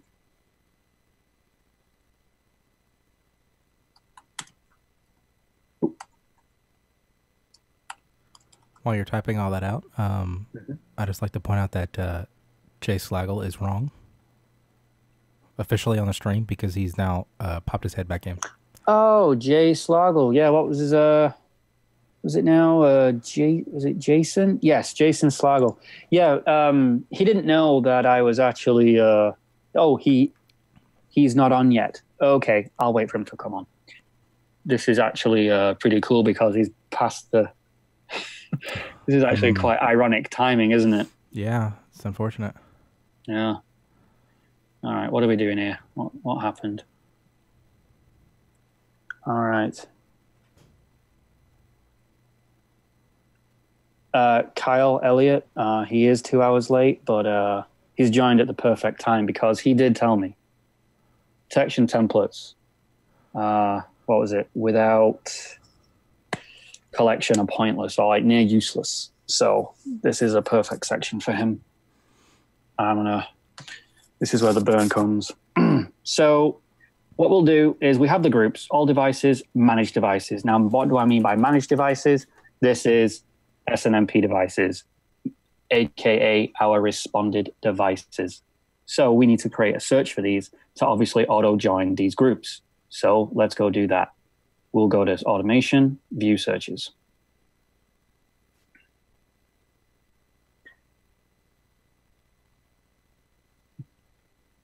All right, so I'm going to create a folder. I'm going to call it network devices. No, I'm not. I'm going to call it something random. Network devices, there we go.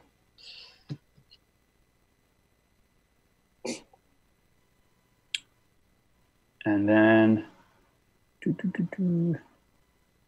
I'm going to create a search. Now, I'm searching for network devices. I'm going to add network device, general, device library type. So I'm going to create two searches, one for all of my devices.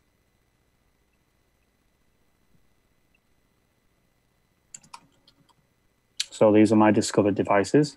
I should get about 120, 121, that's right. We're going to call this all devices and save. Okay.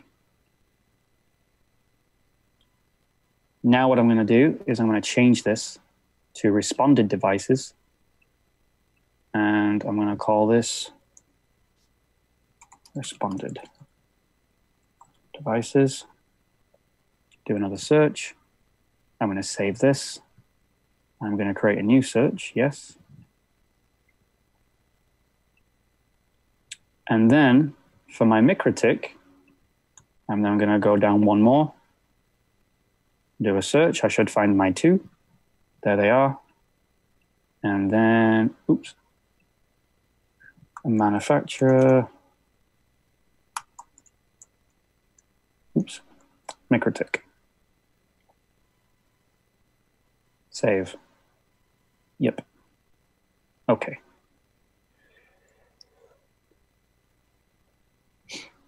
Okay, I saw a comment there from our lovely, gorgeous Gavin Stone.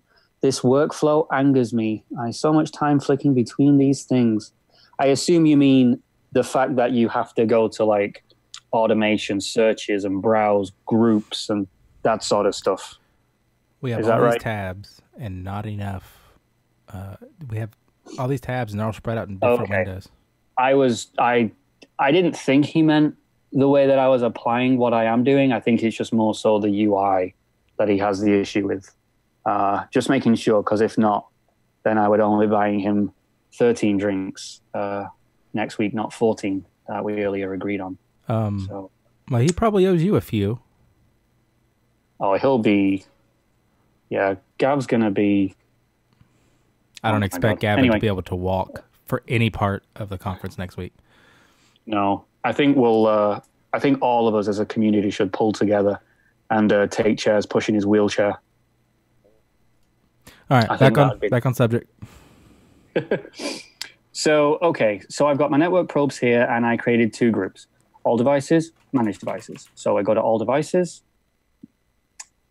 and I want to limit this to a network device search. All devices. I mean, granted, not really much of a limit, and this group is not necessary. Just so you know, this group is not necessary. It's just, again, for the sake of convenience. Here are all my probes. Here are all my devices. Okay, now I'm going to do something with these devices. Now, let's go to Manage Devices. Open this. And Responded Devices. Manage, Responded, same thing. So I'll click Save. And actually, one thing I didn't do on that other group.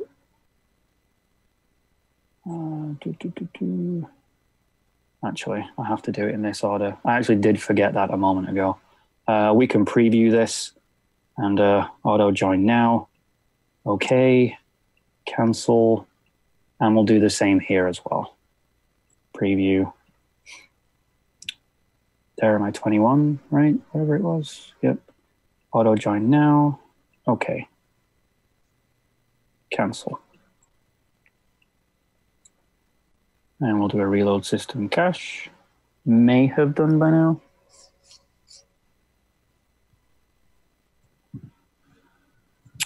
All devices. Again, I don't really need to create this all devices group. It's just for the sake of having them here. Convenient, I guess, right? And then manage devices. So these are all my devices that I'm chatting with SNMP. So if I go to this manage devices group, I can go to network devices and monitors. Now, remember the best practice when creating a remote monitor on an agent first. Once it's good, then you send it to a group. Well, what we're going to do now is we're going to take my remote monitor from my probe and send it to that group.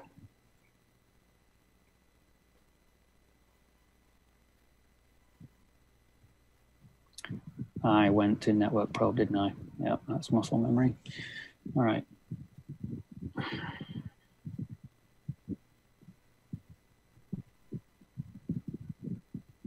Okay, MikroTik, send to group. So Jason Slagle, I'm not sure if he's joined yet, but if he has, this is how they do prove to be very useful. But this is all driven from the detection template. Remember that. So manage devices, click send. Now, what I'll do is I will refresh my, nope, that's all devices. The guilty party is watching. Oh, he is. Hello, Jason. refresh. Now, before this gets a chance to install, I'm going to limit this to my MikroTiks. I'm going to update that real quick.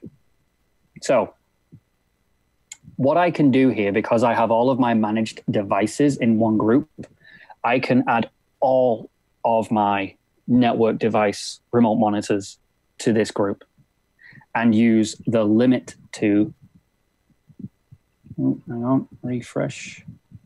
Okay. So what I can do is I can add all of my network device remote monitors into this group based on the limit to. So now I can have, like, you know, manufacturer Cisco, these are my Cisco ones, these are my Dell ones, these are my whatever you really want. But you don't need to create a group for every device library.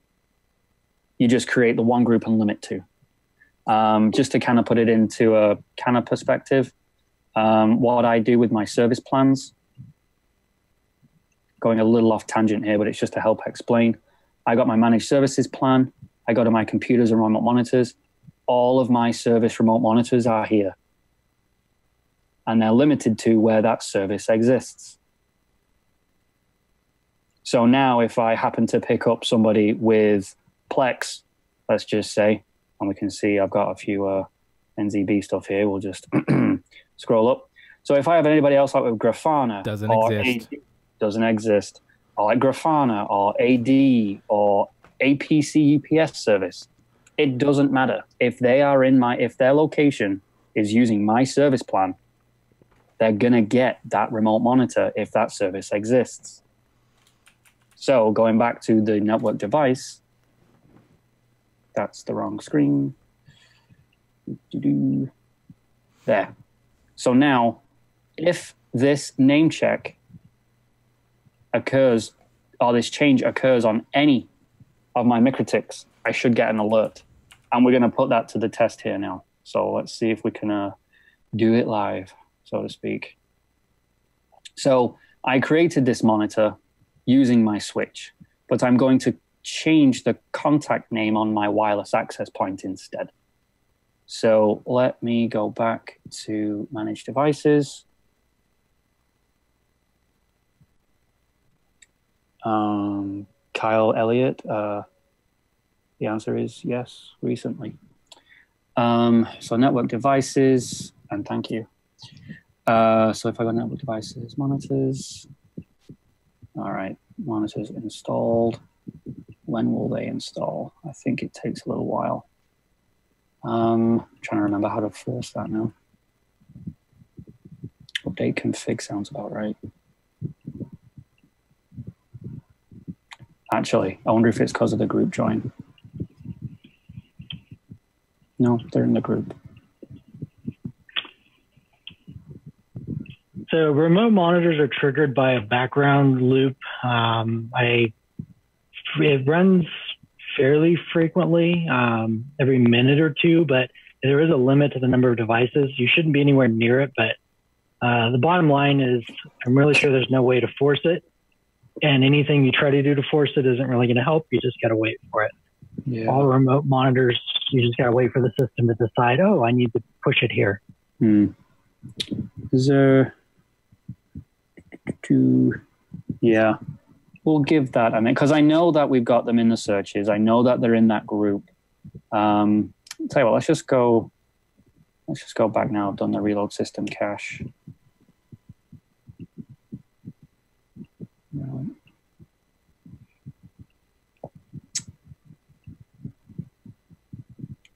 Did I actually send the update config? I can't remember. Tell you what. Well, that's not going to help the monitors build. No.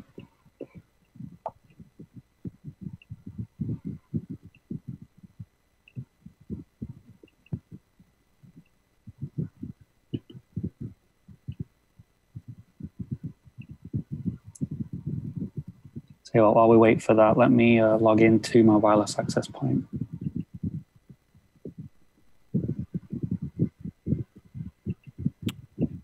Darren, I think there's some wind in your near vicinity.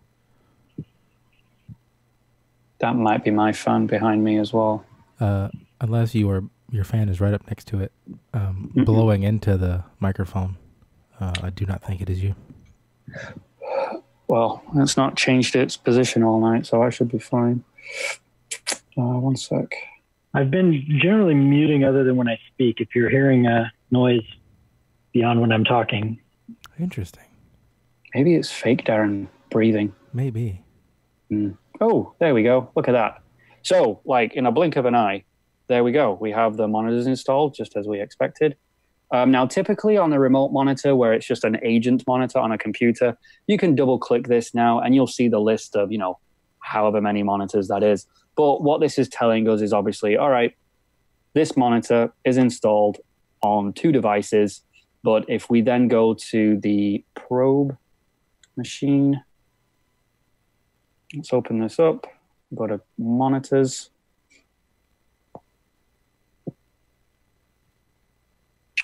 We have this one here for the device, and this one is coming from the group. We can see that the source is the group. So I can now go to this one and delete it. So I'll say yes.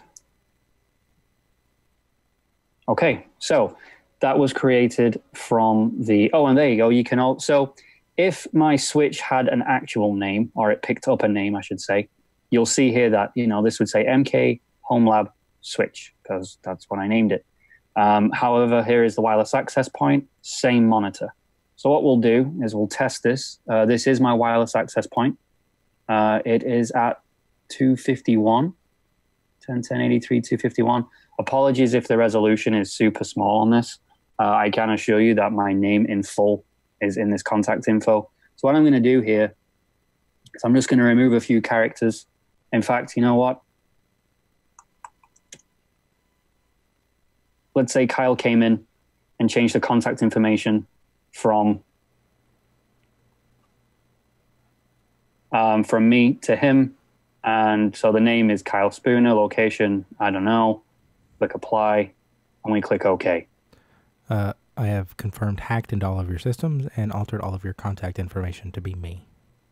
I can see that. That was very impressive of you. I didn't even notice how you did that. With elite hacks and regular expressions. I bet it was fake Darren. You know what? Ban him. It was fake Darren. It was fake Darren. Hurts. In your mind. Okay. Fake Darren is now the contact on my wireless access point, and my location has changed. Really not too concerned about the location, but it is the contact info. Again, I'm only using this OID value as a demo to show you, because that's obviously a value that I can control fairly easily. I don't have much traffic in my home network, so obviously it's not going to do anything for me there.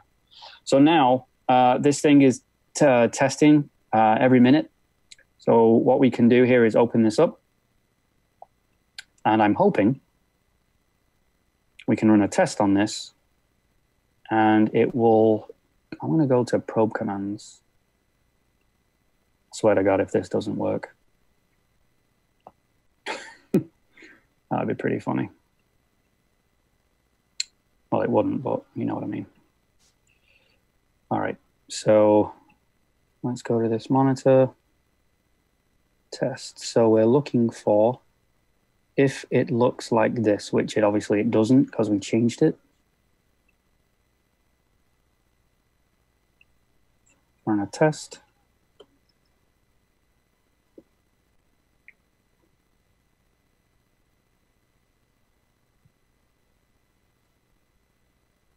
Moment of truth, guys. Installing result. Let's see. Installing result. Well, that's not a fail and it's not a success either.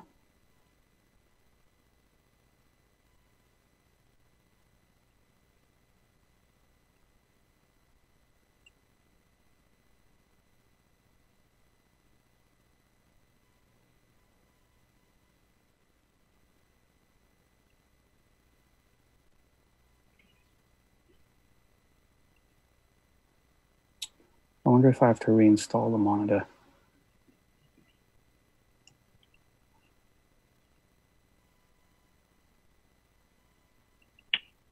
I mean, you've got two, right? You've got the one that you created plus the group-based one. All right, there's the group one.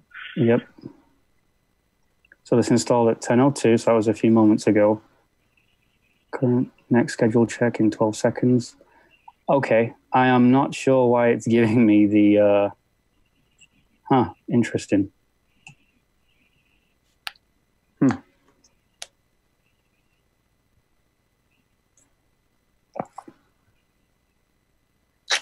Installing result.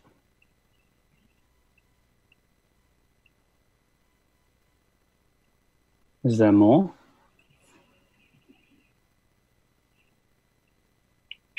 So when you do a test of a monitor like this, it works through a remote command. Right. So you can look at the command status on the probe and see what it is sending. I'm wondering if it's this V2. If we missed this. Let me do that. Agent probe. Oh, I knew that. Hang on. You tested the other one, though, and it did test successfully. Yeah. Let me take that out.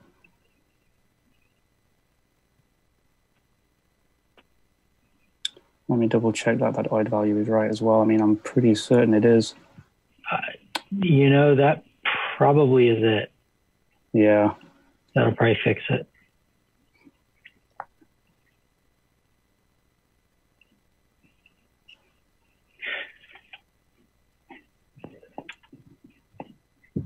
Yep, 1140.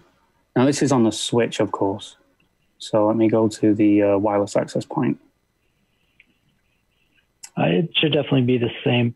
I haven't run across this real recently, but I haven't tested that kind of monitor. Anyways, when you do test monitor, at least at some points in the past, the way Automate would send the command is slightly different than the way that it sends the command to actually install the monitor. And you can see that when you look at the remote commands. If you look at the commands tab on that agent, when you do a test, the parameters that it sends are just different. And I bet you that it was actually putting in the parentheses and the use probe value, that whole string literally, as the OID, which would fail. So yeah, there is the OID. It's picked up the fact that it is a new name now, and I changed the location as well. So that is 1140. So let's go back to the group monitor.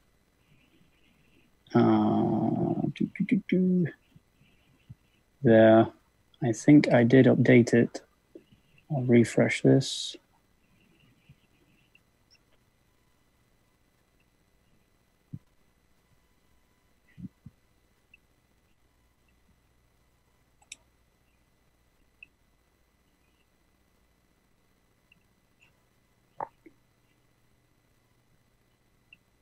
I don't think it took that update.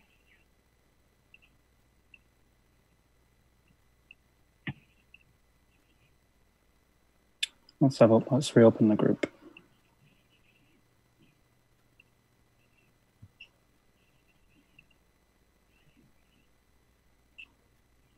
Because as I recall, after you press update, it should change like that. It should go back to add. There we go. It's not in there now. So okay.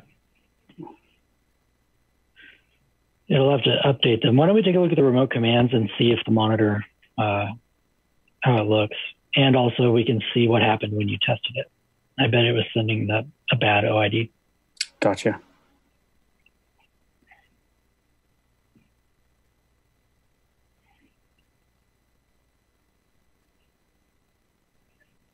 Well, this got fun really quickly. Yeah, there. So those are the tests. Yep. And wow, interesting.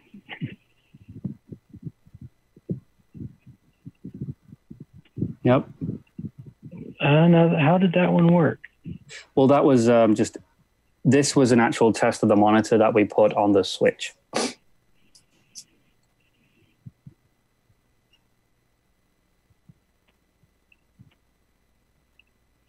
So it looks like it doubled the, so use saved probe settings.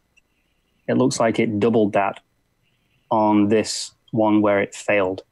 And I then removed it from the monitor itself because it automatically put it in and I didn't remove it. So let's see if I go back to that monitor now.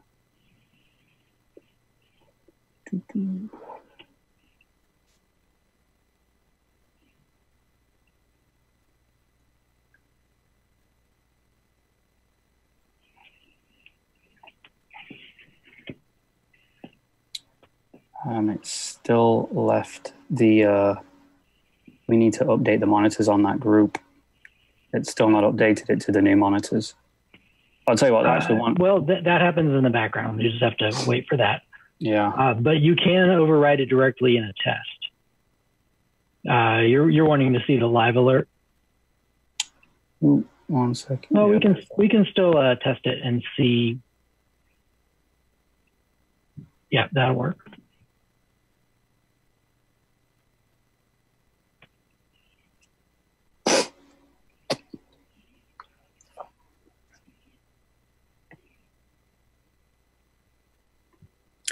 Do we have any questions, Kyle? Any questions coming recently? No, Gavin's been fielding them pretty handily. Jason is making fun of how long this is taking. That's fine. Go ahead and test it just like that. Now that the object identifier is fixed, I believe you'll be good.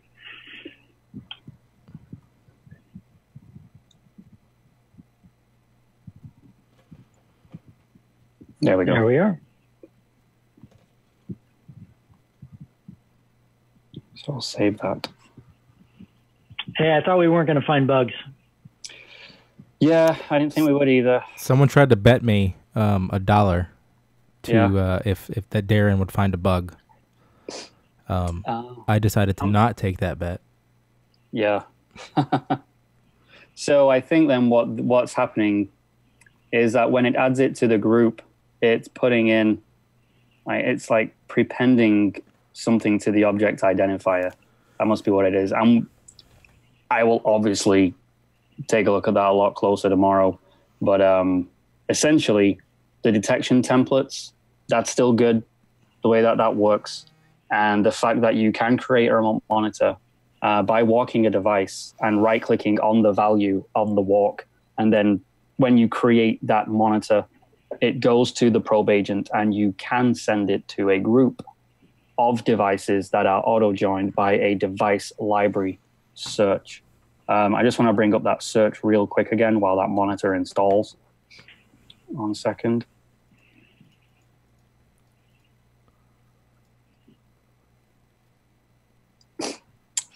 Where is it? We'll go for MikroTik. And all device library searches are the same. Obviously, you just change the actual library that you're looking for. So the way that I did that was through searching for network device library type equals, and then this is where you would have your list of manufacturers. And that goes back to that large SQL query as well that I mentioned. If you do run that, again, don't run it in your system if you've already got working templates. But this is where it would fill it with all those different manufacturers. So by the way of using searches in groups, you can, have a group full of all of your managed devices and then add all your remote monitors to that group limited to the device manufacturer. So,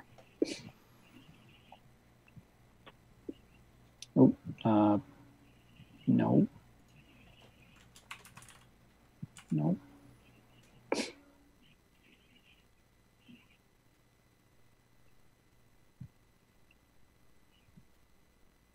Let's go back to browse.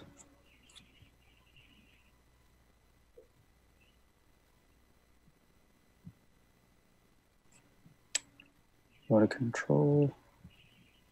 That should have installed by now. And there we go. It failed.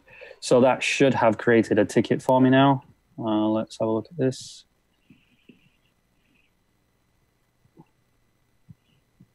There we go. MikroTik contact name change ticket. It's using the probe save setting, so that would be the SNMP community string, and then it's hitting that particular OID, and then here it's giving you, and obviously you can change. One thing that I didn't do in this demo was like change the message, but you can do that as well via use of variables. But here you can see the test for the contact name change failed. It was at this OID, and the result was fake Darren. So this is where obviously in a real world scenario, it would be the result equals 3. And then obviously if 3 means a fail, then obviously you get the ticket and you could obviously perform some action on that then. But that is essentially minus that, yes, tiny bug, which will get fixed. It's this use save probe settings. It appeared that it put it in twice. So just to remove one of those, which is, I'll be honest, it is a tad frustrating. I think the demo went really, really well tonight up until that final piece. Although I think the demo in general has gone very, very well. I'd get bit once, so that's fine. Oh, my bad. You're fine. So yeah, that is essentially how you do that. When you do create your monitor, be careful that it doesn't append, or prepend, I should say, that text there at the start of the OID, and then you should be good. And yeah, that was pretty much the bulk of what I had to show. There was one other thing that Gavin mentioned to me. There is a known issue right now, which I don't mind getting into because this is going to help you out massively as you go through potentially redoing your detection template tree. And I'm going to bring up the slide for this because it's a lot to explain. So I'm going to bring up the slide. You can all take a screenshot of it if you want. Or Kyle, if you want to take a screenshot and throw it into Slack, that's fine. It's essentially this. It's a lot of information. But from time to time, when you are creating a bunch of detection templates, and then, you've removed a bunch, you've added a bunch or whatnot, it can sometimes not delete what you deleted out of the probe template manager from the registry. This is a known issue. I have a bug on this, and it is going to get resolved. But until that point, these are some steps that you can do just to make sure that the detection templates that you see in the probe template manager are in fact exactly what the probe agent has in its registry. So just want to throw that out there. That may or may not help out a lot. You see, we've found at times where people are putting in the correct detection templates and they work just fine, but maybe that one that you deleted a few weeks ago or even just earlier that day, for whatever reason, the registry key didn't get removed. So, and because that other detection rule is so vague, but it's vague enough to match something else, that's kind of where it falls down. So I definitely wanted to bring that up. Thank you for bringing that up to my attention earlier on, Gavin. I'm glad that I could mention that. So I'll swing over screens again. So yeah, remote monitoring of network device information can be done through Automate. Granted, it's probably not the easiest process out there. I'll admit that, but it is doable right now in its current form. But the key with everything of this is definitely the detection tree. So again, discovered device is everything. Responded device, devices that replied with SNMP, and then we break it out into the different manufacturers, and then the models, and then it's on the model where you actually define the device type, as opposed to doing it the other way, where the tree right now is by type, then manufacturer. So we then take these detection templates, device library. We then create a search using those, which we can then use to auto join groups. And then we can further use those to limit remote monitors to the respective manufacturer. So, and that is all I got to say about that for right now. So that pretty much concludes, kind of ends my demo. I know I said I wanted to get into collection templates. Just being respectful of everybody's time though this evening. That would probably blow up to another 30 or 45 minutes. So we can definitely tackle that another evening on another GeekCast maybe. But that is that's the lot for this evening. So I'm gonna hand it back over to you, Kyle. If there are any questions, I'm gonna scroll through the Twitch chat for a little bit. Oh, and good. There's some good reading in there. Gavin, copy and paste the entire section and put it somewhere important we can keep. There will not be a stream next week, as we will be all at the conference. You're really muffled on your microphone. Yeah, I'm sorry. It's fine. We are going to the Automation Nation, IT Nation Explore Conference 2019. The entire admin staff will be there. So if you want to thank someone, buy someone a beer, hang out, have fun, what have you, we'll all be there. We'll all be present. Most of us will be arriving. Most of us will be arriving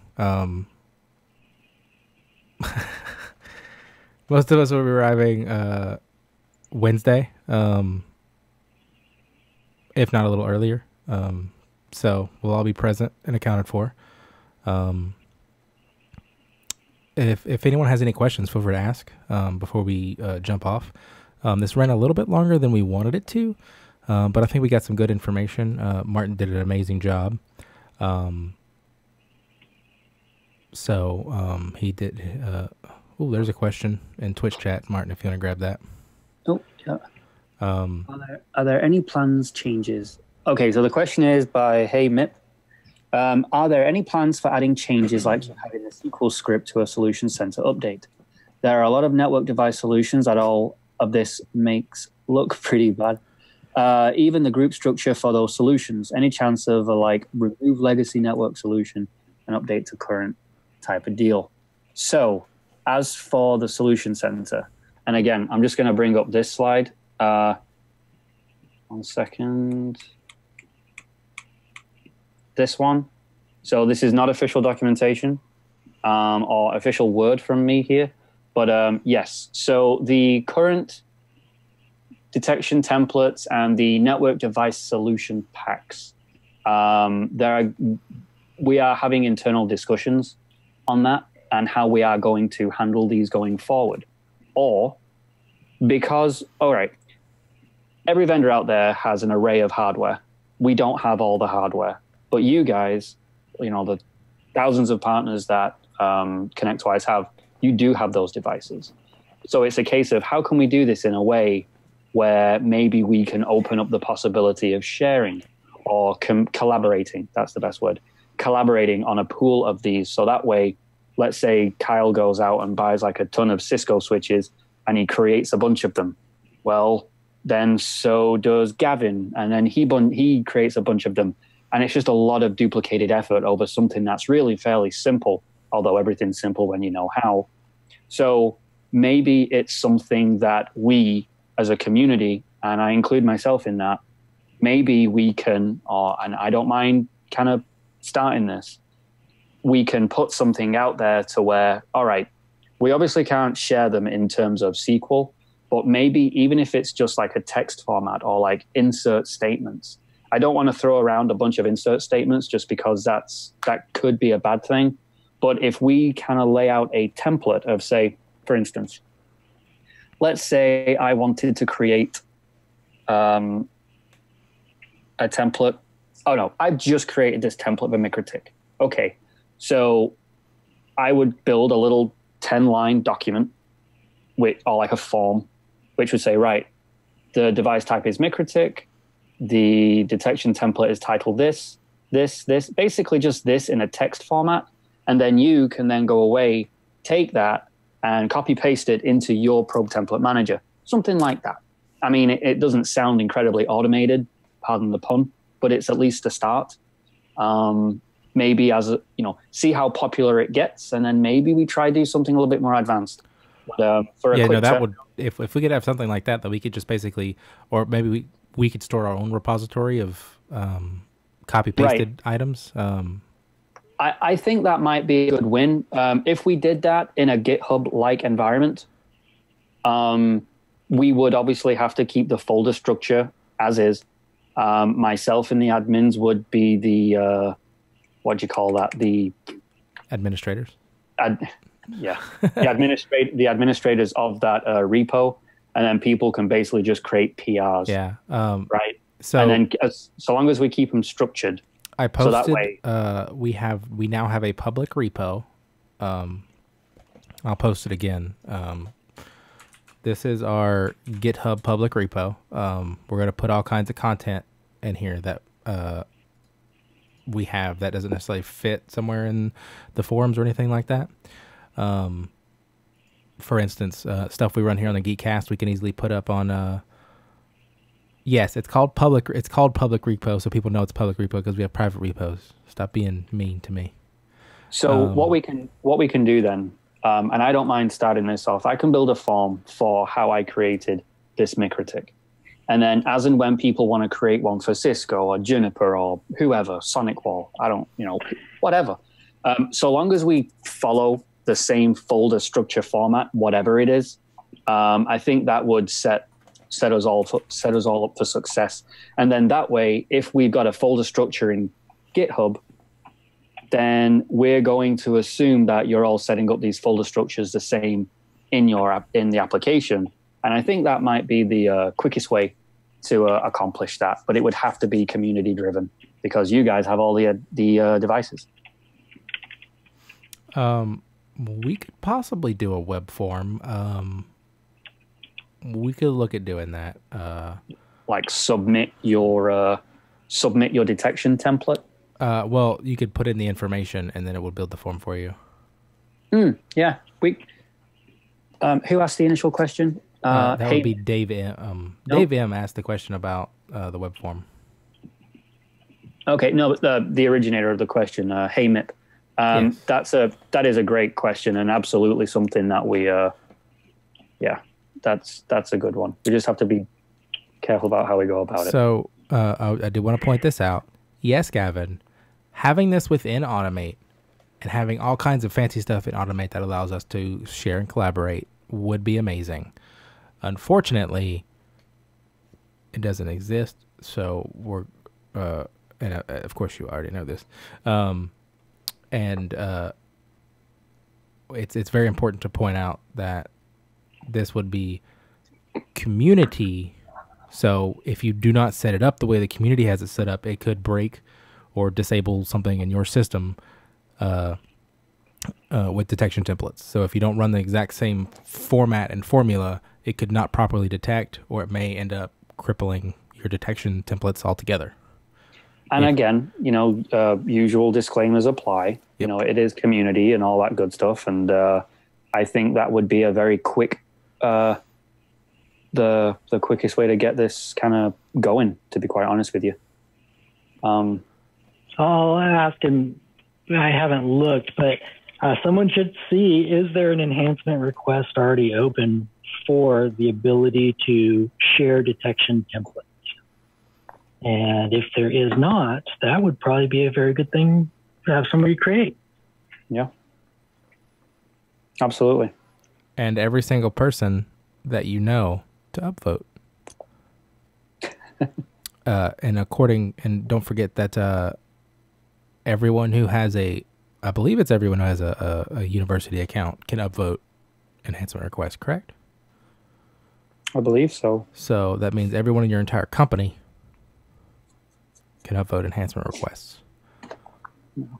So now, depending on how well it goes for detection templates and even collection templates, like as we get there, I mean, it doesn't just have to be limited to those items of the application either.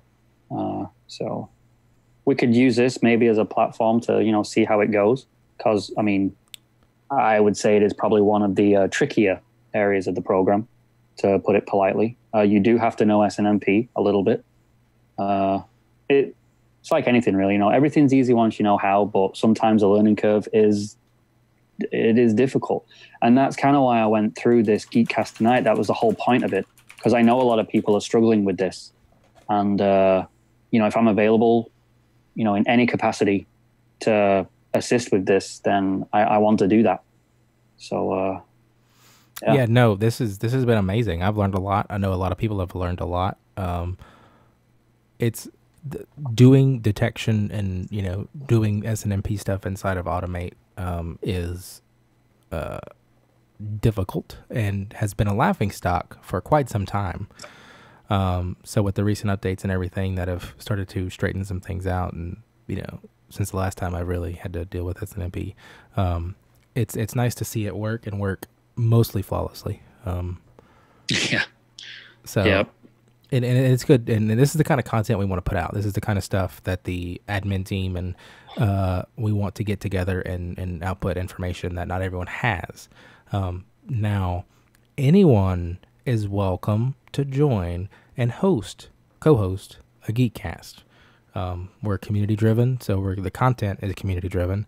So if you feel that you want to pass on information specific to scripting or PowerShell or anything related to automate, manage, sell, control, we're willing to host those streams with you and get on a call and have a discussion and go over some training points and all kinds of good stuff. We're not limited to just the admin staff. So, I mean, feel free to reach out to myself, Gavin, anyone on the admin team. We have a specific backroom channel that we discuss GeekCast stuff on. We'll invite you into there and we'll have a discussion on what you want to do and how you want to do it. And if you're a vendor, a vendor, and they want to do one, we can entertain that discussion as well. We have no issues. We had an amazing GeekCast with Kyle Hensloven a while back, which was just outstanding.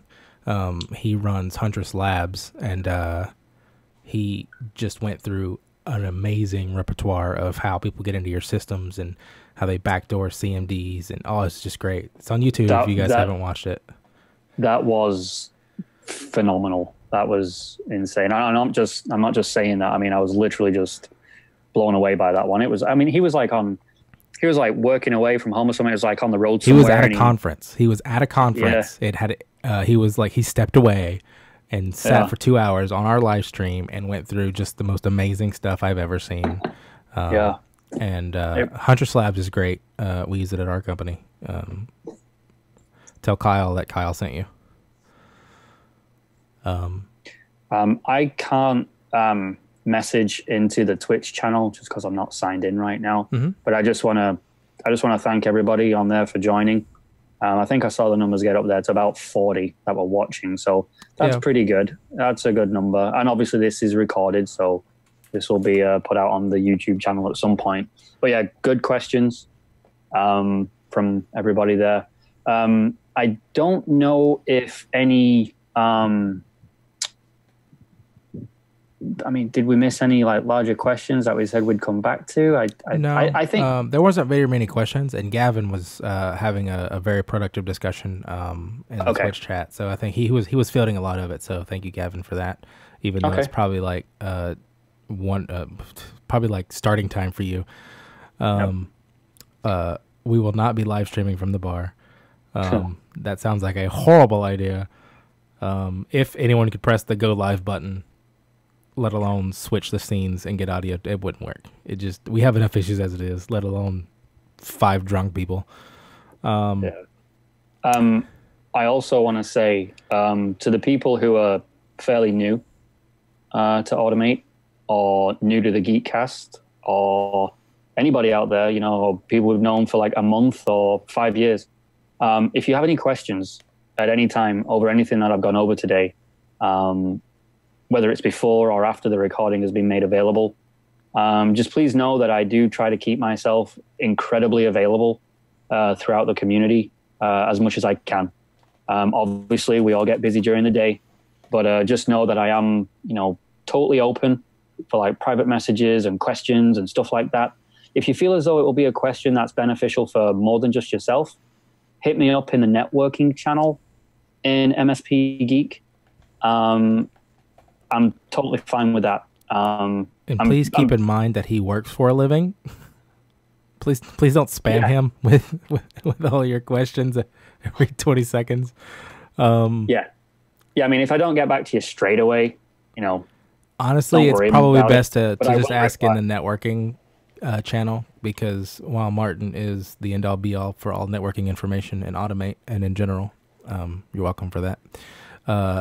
There are other people who may be able to help you as well. So, yeah, and I really need to change my buzzwords in Slack. You do now, because now everyone knows them. Yeah, that's funny. But Citrix and Probe, they're my triggers. Yeah. So you know what? I very nearly brought up a NetScaler UI this evening, but I resisted not to. But sorry, had to mention it. But yeah, thank you guys for stopping out. We're pretty much done. We're pretty much just hanging out now. So, I mean, if you have any questions, for those people who just happen to stumble upon YouTube or Twitch, we do have a giant forum, MSPGeek.com. We do have a massive Slack channel. I think it's join.mspgeek.com, I think is the way to get in. If not, it's on the website. And there's currently just over 4,200 individual accounts signed up for Slack. And it's really, really active. So thank everyone for stopping by, and join us in the GeekCast channel. We're here pretty much all the time. I live in that channel, even though no one ever talks, because we don't have GeekCasts often enough, unfortunately. But we're trying to change that. We have done like 3 times as many GeekCasts than we did last year, so props to everyone, mainly Mindy, who may or may not be listening at the moment, for pushing everyone. We will try to be better on our notices. We will try to be better, just be better in general, be more professional as far as our streaming goes and our quality goes, which is what we want to do. We didn't have as many issues today, some weird issues with just nothing that was that I knew what the problem was, but that's great. Couple of audio things, but we're getting better. Sorry. Last thing I want to say just before we wrap up here. I mentioned a SQL statement earlier. Yep. If you throw that, I'll put it on the public repo. We'll put that. Oh, perfect. I was just about to say we'll put that on the public repo, and essentially what this will do. I'll tell you what. I'm going to run it right now so you can all see it. So just so you know, how can I do this? So templates, probe templates. All right, so that's what the tree looks like now. That's very nice. But let's run this SQL. I might as well, I'm going to show you it working. So again, like I said, it's going to put in the device library. So that's right-click, add device. Then it's going to put in the detection template. That's right-click, add detection template. And then obviously at the bottom here, that's where it actually adds the rule, and it partners the correct rule with the correct template, obviously, or else this would be kind of redundant. But here we go. Control A, F9, 13 queries, 13 successful. That's That's always good. And I will refresh this. And there we go. This is essentially what you'll get. Feel free to take a screenshot if you really want to. But I've basically got it down. And please ignore the results here right now because obviously I've just ran this SQL. But essentially what this is going to do for you is give you a tree just like this. And then, you know, if you've got I know Dratec and Adtran, they're very common in the UK. And then you got QNAP and Synology, which is everywhere. So this is what you'll get as a starter. And then from there, you can either, as Darren suggested, put in particular series and then the models, or just go directly to the models. Dealer's choice. But what I'll do is I'll put this up on the public repo along with the kind of form that I was talking about, where we can then start sharing. We will admin that repo, obviously, and then people can just make PR requests. But if you try and put your PRs in, like, you know, folders and, you know, keep a structure to it, and it'll be much easier to implement for everybody. So, all right, that's all I had for sure this time. Yeah, with that code, it's just SQL, so you don't necessarily have to truncate your entire table. You can just pick the ones you want and just run that insert code. Yeah. The only reason why I have like drops and truncates and stuff is just because, you know, I wasn't too concerned. But one thing that I will say again, as I think Jason Slagle, he wasn't here for this one. This particular OID for the discovered device, this one is hard coded into the remote agent. You cannot change this. You'll see that all of the others, though, this UUID, it's randomly generated. They're okay. It's just this first one. And again, I'll call that out when I upload it in the repo. So yeah, that's the only hard-coded value that you need. So just follow the structure that's in the SQL itself, and then you should be able to, you know, pull what you want, check what you want. This is all just high-level stuff, right? Is there any subtrees? Like, do you go like Cisco router, Cisco? You go like super deep? No, not for this one. It's fine. I was just checking. So I mean, we're open to PRs, which is a pull request for GitHub. Basically, you can just Google it. They're really easy to do, and we'll review it. And if we see it meets our standards, then we'll accept the pull request, and it will go up to everyone's availability. And with us having a public repo, people can fork it and change it and alter it and edit it, which is very important for community stability. Yep. There was another thing. Nope, it's gone. Never mind. It's getting late. Boom, done. Sorry. All right. All right, guys. Well, yeah, thank you very much for putting up with me tonight, going through all this stuff. I know it's not easy. Can't wait to see the people that'll be there next week. It's going to be an awesome Automation Nation Explore this year. Little self promotion area. Myself and Darren are hosting the Scripting 301. If I remember right, it's Friday morning and Saturday afternoon. So just FYI on that. And yeah, just again, let us know what kind of content you need, what content you want, and the admins here will do our best to facilitate what it is that you're after. Especially if you want to host it. Yeah, we do have both automate and manage, and I think control test instances, so you don't have to use your company's information. So if you have a topic you think you can cover very well, write up a quick summary of what you want to discuss, how you want to discuss it, and let an admin staff know, and we'll get you set up and running, and we'll get a date set and everything. They're honestly not difficult. The worst part is dealing with all the problems that crop up, because this is IT. It's what we deal with for a living. And we all know technology is flawless and it's always human error. So it's, if anyone wants to host one of these, anyone wants to suggest topics, feel free. We'll always look at them and stuff. So, and with that note, I don't see any more questions anywhere. I'm going to hit the end button, which is the best button because that means I can stop talking to everybody. And it's going to be great. So, from all of us here at GeekCast Studios, which is in like 1,700 different places, goodbye.